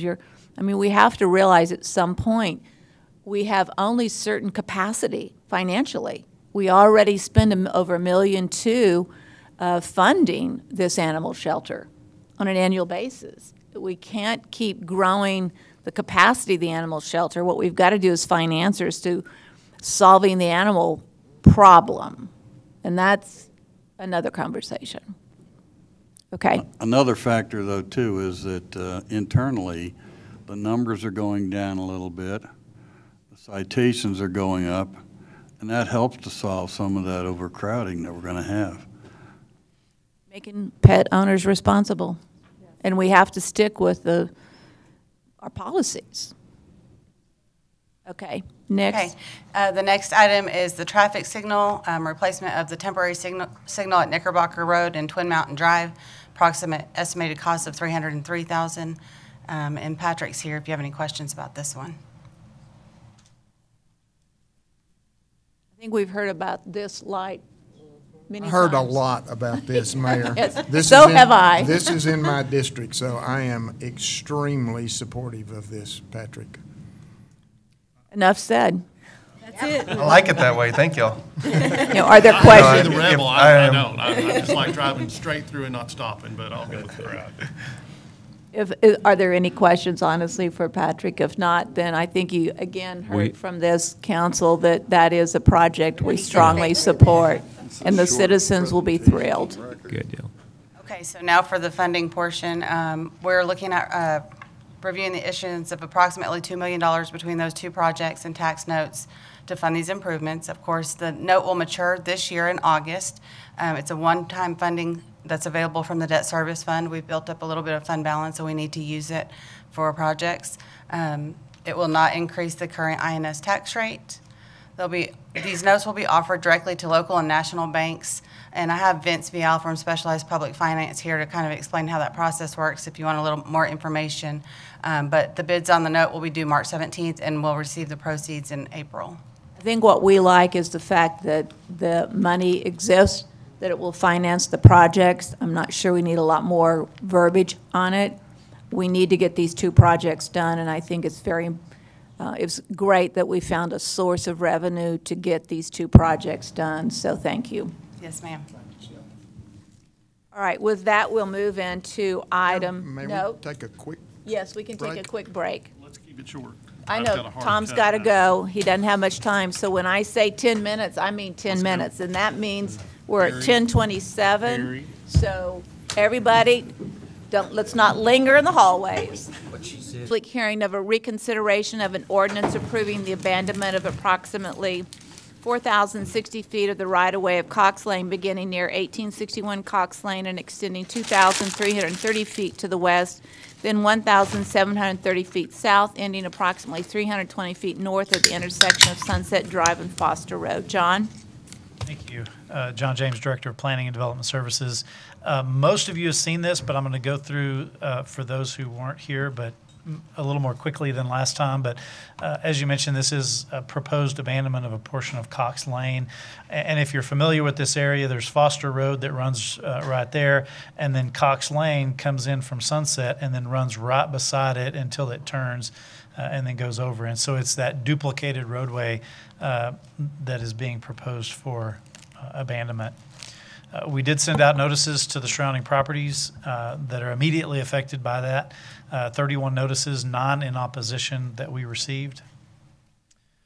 This is just the thoroughfare plan map for the area. So the area we're talking about is kind of in here. You'll notice that it's currently outside the city limits. As this property looks to develop in the future, they will be seeking annexation into the city. One of the issues, and I think I've got it on the next slide actually, is Parkview. I think it's easier to see on that one actually. Parkview used to come across from Knickerbocker and come all the way over to YMCA, and then it would continue on. At some point in the past, this piece of Parkview was eliminated from the thoroughfare plan, and so that's no longer a continuous collector street through there. But the piece that currently exists is still a collector, and the piece that would go through the proposed development would continue that Parkview. This is Adobe Lane. Most of that does not exist either, but that would be a north-south piece as well, and that will come into play in a minute as we talk about some different options. This is a little bit of a zoom in of that same area, but with the aerial photography, so you can see the existing development and the applicants that are requesting the abandonment basically own this piece of land here. and again, are looking to abandon a portion of that Cox Lane. I have some traffic counts here. I won't go through all these, but some of the concern, of course, is that if you bring Parkview in like this or in some other configuration, that you might increase traffic into the neighborhood, particularly using Parkview as a collector street. I think based on, this is Sunset, where Cox comes into Sunset and Foster, staff's belief is that most of the traffic that comes from this direction will turn south on Foster, either because they're trying to ultimately get to the loop anyway, or they'll go down to Sunset and over. Sunset has no stop signs along the way. It's a pretty straight shot, right? Right. If you came into Parkview here, you're going to have to stop. You'd go over to YMCA, stop again, then south to Sunset and stop again. But I think it's fair to say that some traffic would probably take those streets through the neighborhood, whether it's Parkview or one of the others. But traffic tends to stay on the major streets when possible, and so that's our belief. That long-term, that's what will happen. So as I mentioned, staff doesn't believe traffic patterns would be negatively affected. There are no utilities that would be impacted by this abandonment, or if there are, they would have to be moved appropriately through the plat process. And we believe that it would be a public benefit to eliminate those duplicated roads that literally run like 10 feet apart from each other. That's just an extra maintenance concern for the city, having to maintain two roads that are literally just a few feet apart. This is the picture of that Foster Road, Sunset, Cox Lane intersection, so you can see the two separate roads there that run parallel. And I should mention that Foster, if you recall on that thoroughfare plan map, it is also a collector street. So it was built and planned long-term to be that north-south collector for that neighborhood.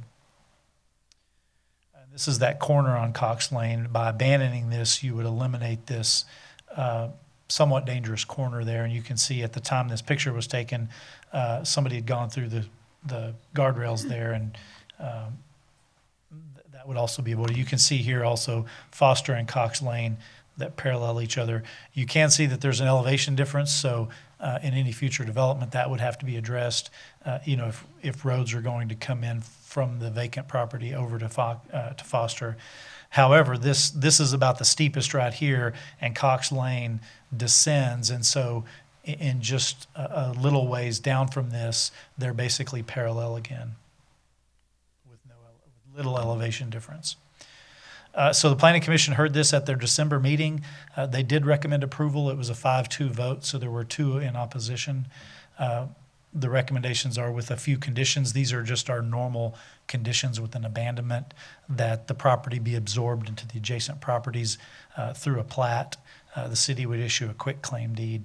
There is a unique one with this that's not always on an abandonment, but it would basically require that the abandonment shall not be basically affected until replacement streets are created. So there are a few properties that if Cox were abandoned immediately, they would lose any access to a public road. So basically what that means is when development happens on this property, they would have to build the new roads, and those roads be open and operational before Cox Lane goes away. That's a quick overview, but happy to answer any questions.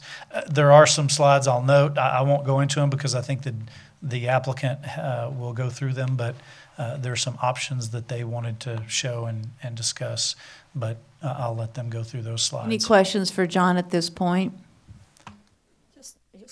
Go ahead, Karen. Does the developer's proposal include a stormwater drainage study? I'll let them address that, but yes, they have every intention of addressing drainage, and in fact, any development of vacant property like this has to prepare a drainage plan and address that through the development process. All right. Tommy?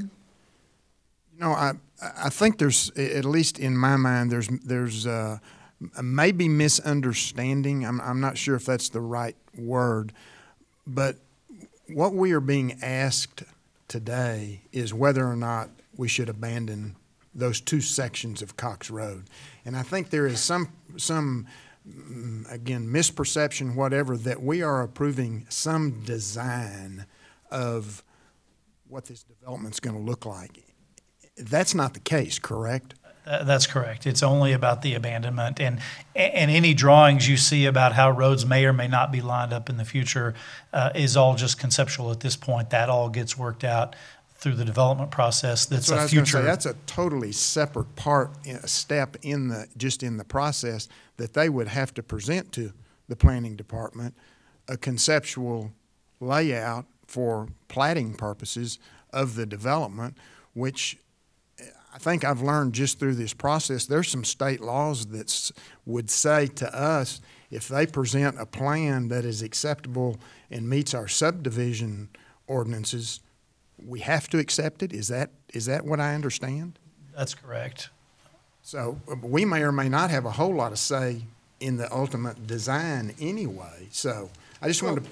Yeah, I don't think I think what has come up before is that some of the comments and challenges from neighbors couldn't be addressed because we hadn't seen what a potential development might look like.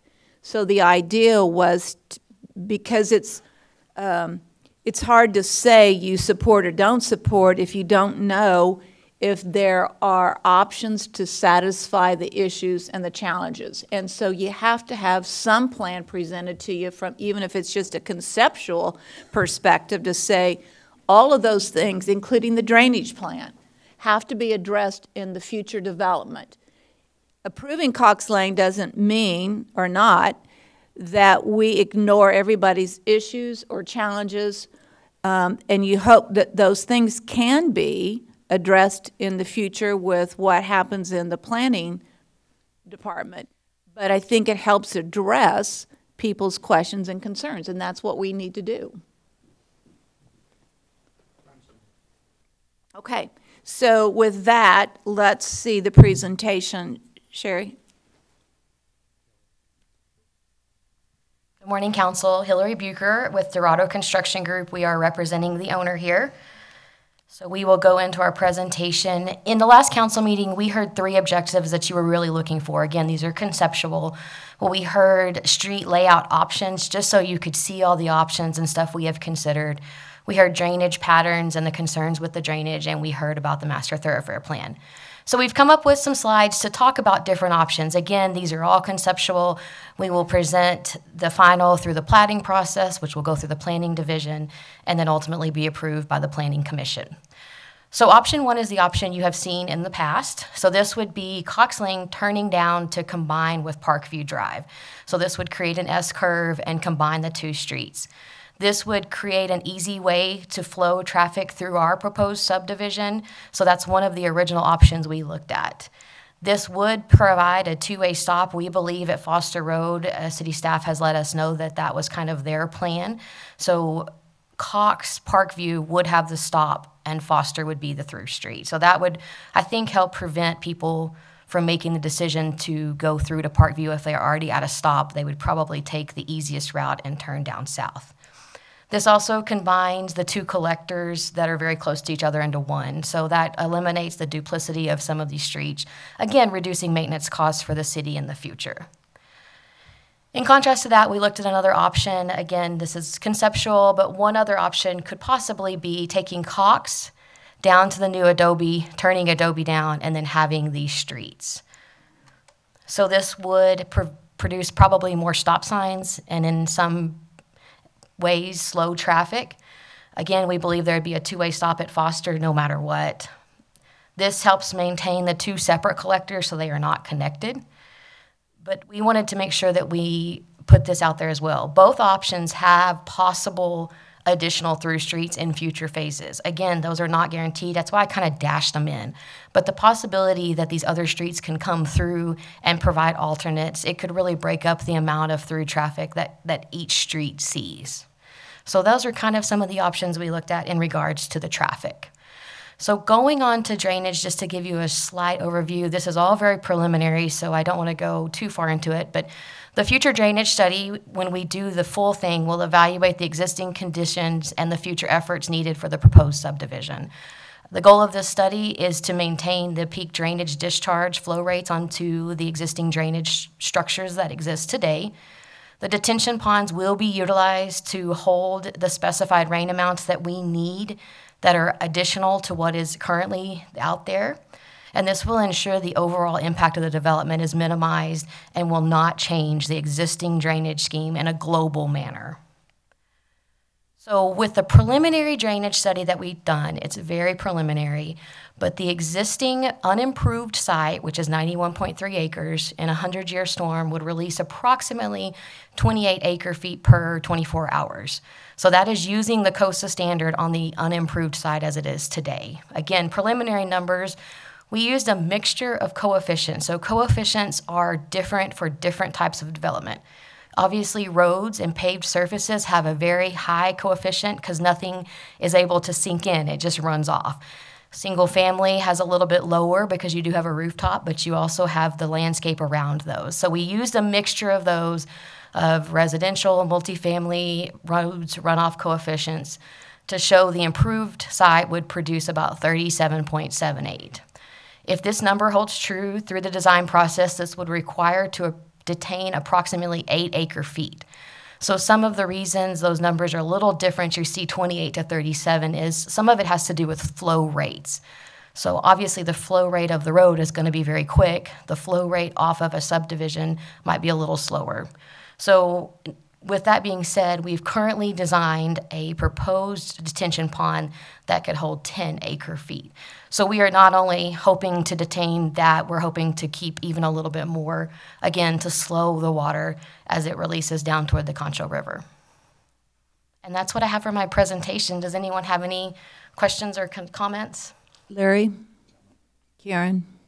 You refer to existing drainage infrastructure, a couple of slides back, I think. Was it this one? Yes, bullet point 2. Yeah. So describe to us, if you would please, what those existing drainage. Sure. So currently, if you look at the site, it drains to the southeast corner of the property where there is a drainage easement through an existing subdivision that is currently southeast of this property that then heads to the Concho River. So there are existing facilities that take the water from this unimproved site down to the river. So we are looking at how those will be affected. We do not want to increase the rate through those existing facilities, if that makes sense. I know that the homeowners in the area that have consistently objected to this particular development proposal, I think we're all learning as we go, and we thank you for your patience. But the concern was what happens with the drainage that's actually to the west and north of your property, where those two parallel roads run together and there's a 5-foot deficit in height. And I think we even have the videos that were sent to us. We can show them publicly if we need to. So while it's not really your problem, and you've managed the puzzle for your own development beautifully, it is a problem for the city. And interestingly enough, yesterday's Planning Commission meeting, multiple developers got up and discussed in great length the need for improved drainage guidelines, if you will, for the city of San Angelo. So apologize for dragging you through that sort of parallel conversation, but it is relevant and it does concern the property owners. So if you could help us understand why what you're doing doesn't matter to that, maybe that would reassure those homeowners. Well, and I will say it does matter. I mean, we are hoping that by cutting these streets through, maybe we could take some of that water and pull it onto our side and store it in our detention pond. I mean, I think that we can help through the process. The ultimate goal for the city's regulations and for us is not to make a problem worse. So I hope that we can even make it better. We cannot affect the drainage that was already occurring on another site. I wish there was a way that an easy way we could help, but our current site sits about 5 or 6 feet above that. So I'm not sure there's even a possibility to remedy that existing problem. Well, and I mean, maybe working together between all of us, there could be some possible solution. But I know that water really wants to drain north toward the Red Arroyo. And right now, there's stuff that's stopping it. So, I mean, that could be looked at. Those are individual property owners that we do not have connections to. So I'm not sure that we could change it. We're hoping to make it a little bit better, if anything. I think the key here is that the drainage issue is a city's issue from Foster Road, and the development will not increase the existing city problem. Yes, ma'am. That's our goal, for sure. And so we need to separate those two conversations, because approval of this and determining what's right or what's wrong it's a separate conversation for the city and Foster Road. This is draw a hard line between the two and look at this as a property opportunity or conversation about what can or cannot be improved within this existing land. And all new plats have to have a drainage study. And the plat cannot and will not be approved until the planning committee has determined that the flooding potential issues have been addressed within this. That's the obligation. Correct, and we have a long process ahead of us through this property. As stated earlier, we'll have to seek annexation, we will have to seek rezoning, which you will see the platting process is a whole process where they're going to require us to have the plans for the streets and the drainage study, and all those things will be approved through your engineering services. Lucy, do you have any question? No, ma'am. Harry? No, ma'am. Tom? No, ma'am. Tommy?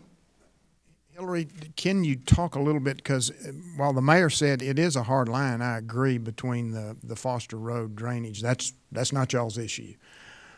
However, I assume some of those streets will come through and cross what is now Cox and ultimately tie into Foster. Yes, sir. There will be some sloping, I guess is the right word, of the roadways to be able to connect the roadways. Yes, sir. So I again, this is an assumption. I assume your drainage study will have to take into account whatever water might be coming from your Correct. development onto ultimately Foster Road. Correct. Those flow rates would have to be looked at to maintain current flow. So, and that So yes and no, right? Right, it's Yeah. yes and no, but still, it's something that has to be addressed, even though we've got a totally separate issue right now on Foster, which I think they are beginning to address.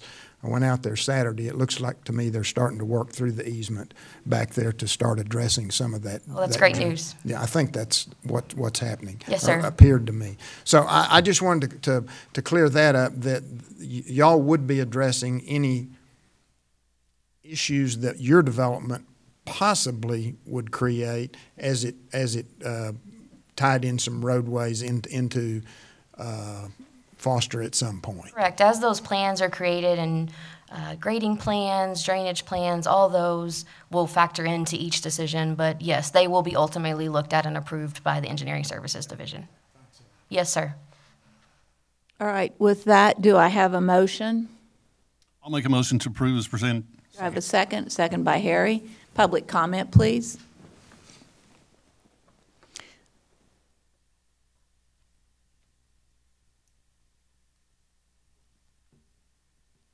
Hi, Brandy Beal, single member District 1.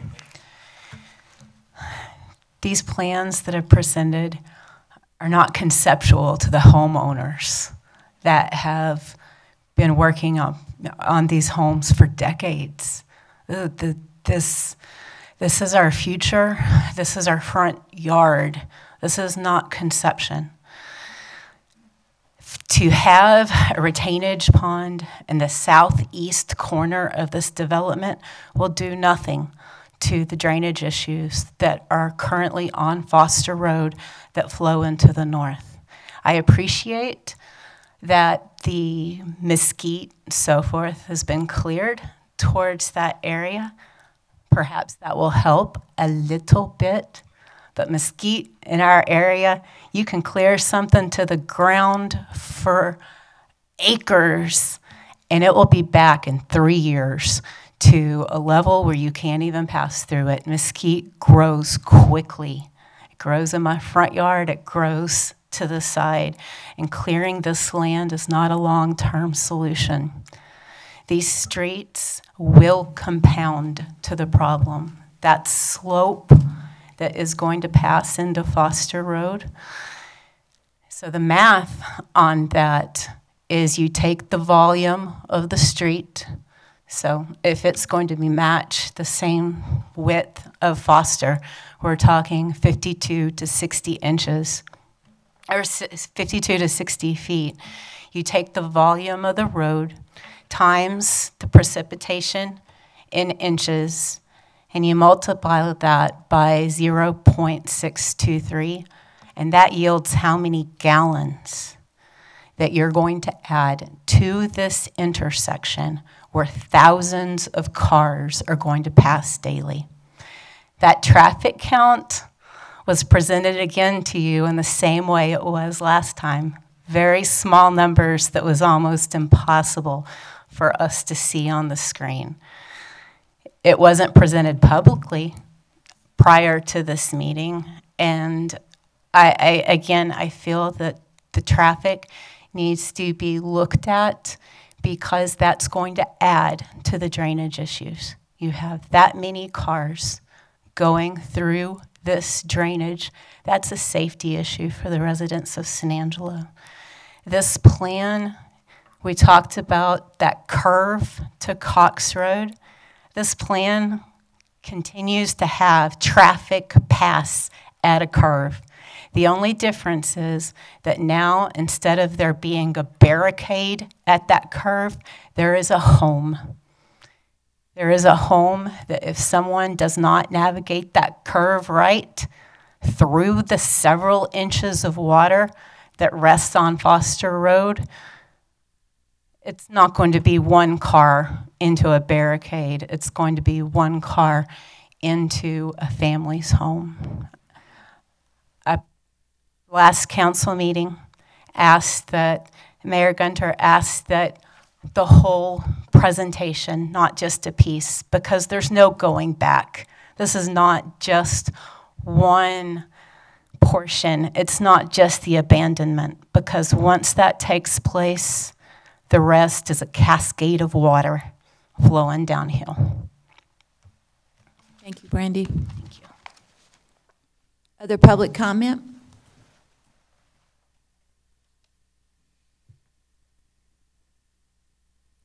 Hi, my name's Melissa Rodicus. I live at 1601 Parkview, and we're back again. Still very, very concerned about the drainage right in front of my house. No matter what kind of retaining pond they're talking about putting in the south corner, there's still going to be water coming down that slope if they build a street there, which puts more water right there into the intersection of the video that I showed y'all. It's already terrible if we get more than 1/4 of an inch of rain, which, you know, we don't get a whole lot of rain, but when we do, it's a very bad situation. So I still have that same concern about the drainage. Another thing that I wanted to bring up, I brought up at the last meeting as well. Parkview is considered a collector street, and that keeps coming up in these thoroughfare plans. It will never connect to arterial streets. Since part of it has already been abandoned across the railroad tracks, it will never connect to Knickerbocker, will never connect to Sunset. So I don't know how it can be designated a collector street when it will never collect and move traffic to an arterial street. Lastly, I just want to bring up, and it may or may not be an issue, just something to think about. I spoke with the fire chief after the last meeting and asked them about their response plans and if Cox Lane was actually factored in to their response plans. And the answer was yes. The fire department, the police department, the DPS, they all use Cox Lane. SAISD uses Cox Lane every day. So, you know, a change in the street is going to change what their response plans are. And going to the loop to take to South Bryant is not part of their response plans today. So it may make them better, it may make them worse, but if it makes it worse even a minute, do you want your family to be the one waiting on an ambulance for an extra minute? So just something to think about. So thank you. Thank you again. Further public comment? All right, seeing none, we will take a vote. We'll start with Tommy. Aye. Tom? Aye. Harry? Aye. Mayor Gunter? Aye. Lucy? Aye. Karen? Can I say I'm not sure? No. I'm a no. Larry? Motion passes 6-1.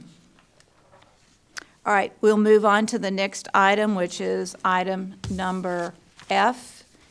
First reading and public hearing of an ordinance for Z22-25 to rezone properties from the high-rise multifamily residential zoning district to the single-family residential zoning district being 12.097 acres, generally located at the southeast corner of Blum Street, I'm not sure if it's Bloom or Blum, and East 40th Street. John?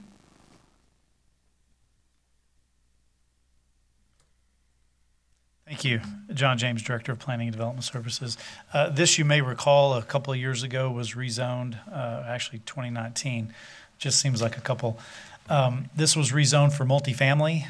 There was a project proposed for an apartment complex, a fairly large apartment complex in this area. That apparently fell through. New owners have acquired the property and now want to rezone it back to single-family residential. And so that's what's before you today, and that picture is just a layout of their preliminary plat of that area for single family. You may recall that the neighbors, many of the neighbors were opposed to that zoning to multifamily, and so they are in favor of this change. So we did send out 33 notifications to the surrounding properties, 12 in support. So again, very supportive of taking this back to single family.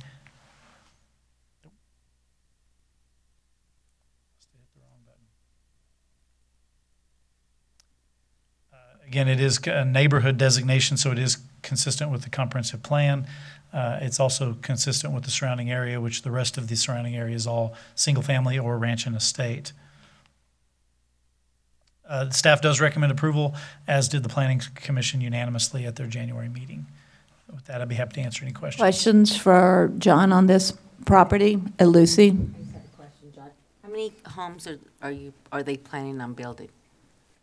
Oh, that's a good question. It's quite a few.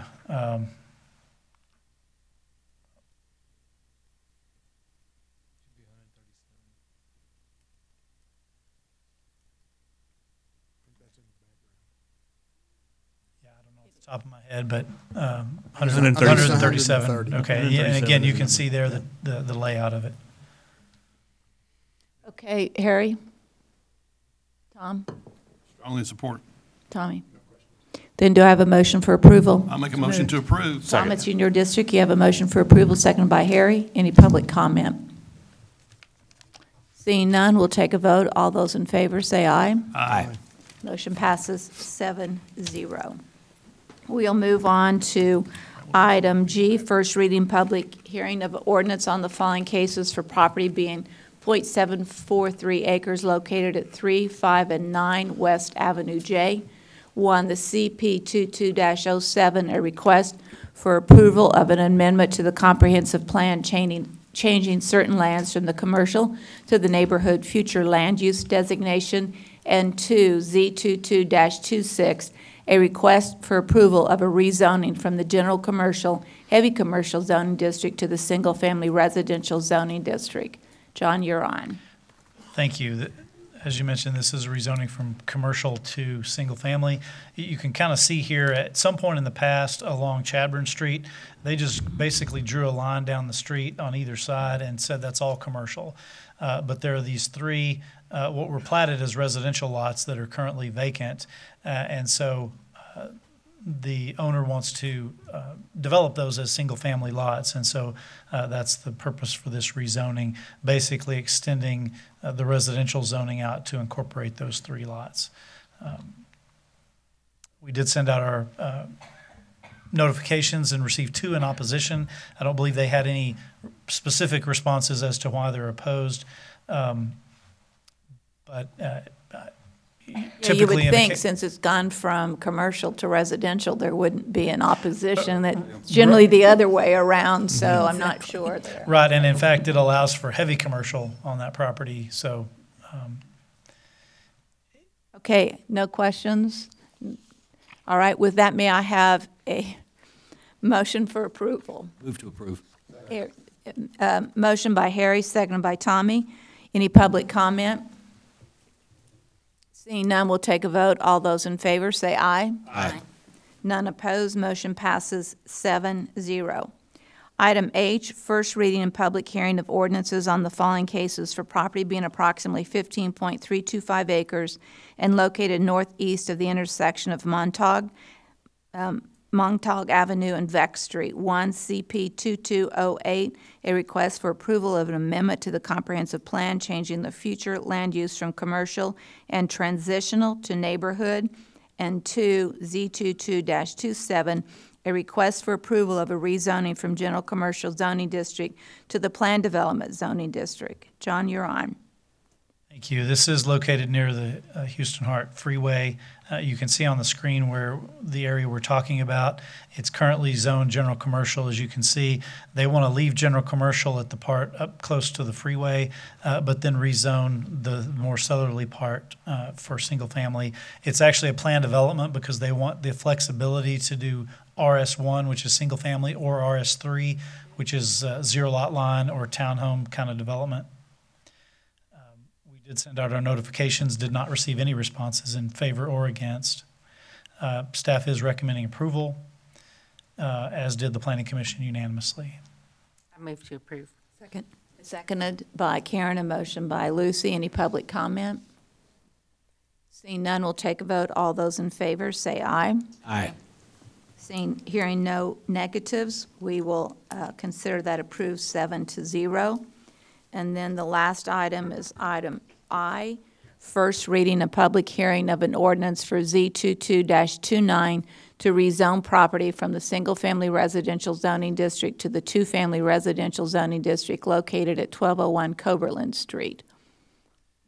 Thank John? you. As you said, it's a rezoning from RS1 to RS2. It would allow a duplex on this property. This is an old church building. And as you know, it's often a struggle of what do you do with a church when the church goes away. Oftentimes people look at them for commercial or something which aren't always appropriate for a neighborhood. In this case, they think they can just convert that existing church building into 2 units, a duplex. And so that's the reason for this request. We did send out our notices, no opposition from the surrounding neighbors. You can see a couple of pictures. This is the front of the church on the left, and this is the back of the church. And this sort of area in the back is where the parking was for the church when it was a church. Staff does recommend approval, and Planning Commission also did unanimously.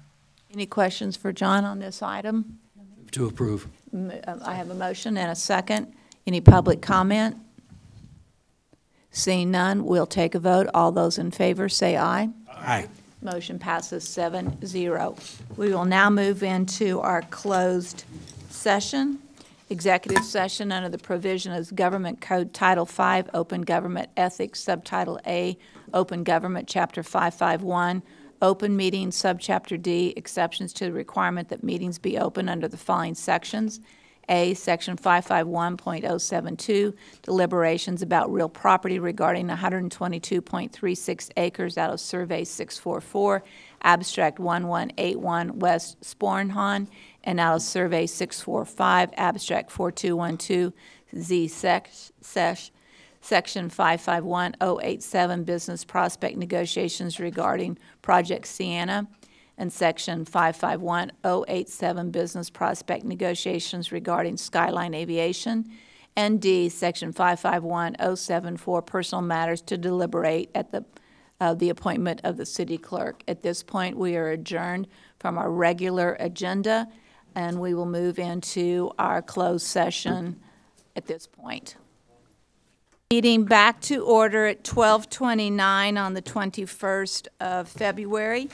And Daniel has an announcement to make following executive session. I do. It is my honor to announce our new city clerk, Heather Stasny. She has been with the city for quite a while now. She's actually been with the department for 2 years, and she's picked up so much knowledge. She's going to do a wonderful job for us, and I just want to congratulate Heather on this appointment and the city council support.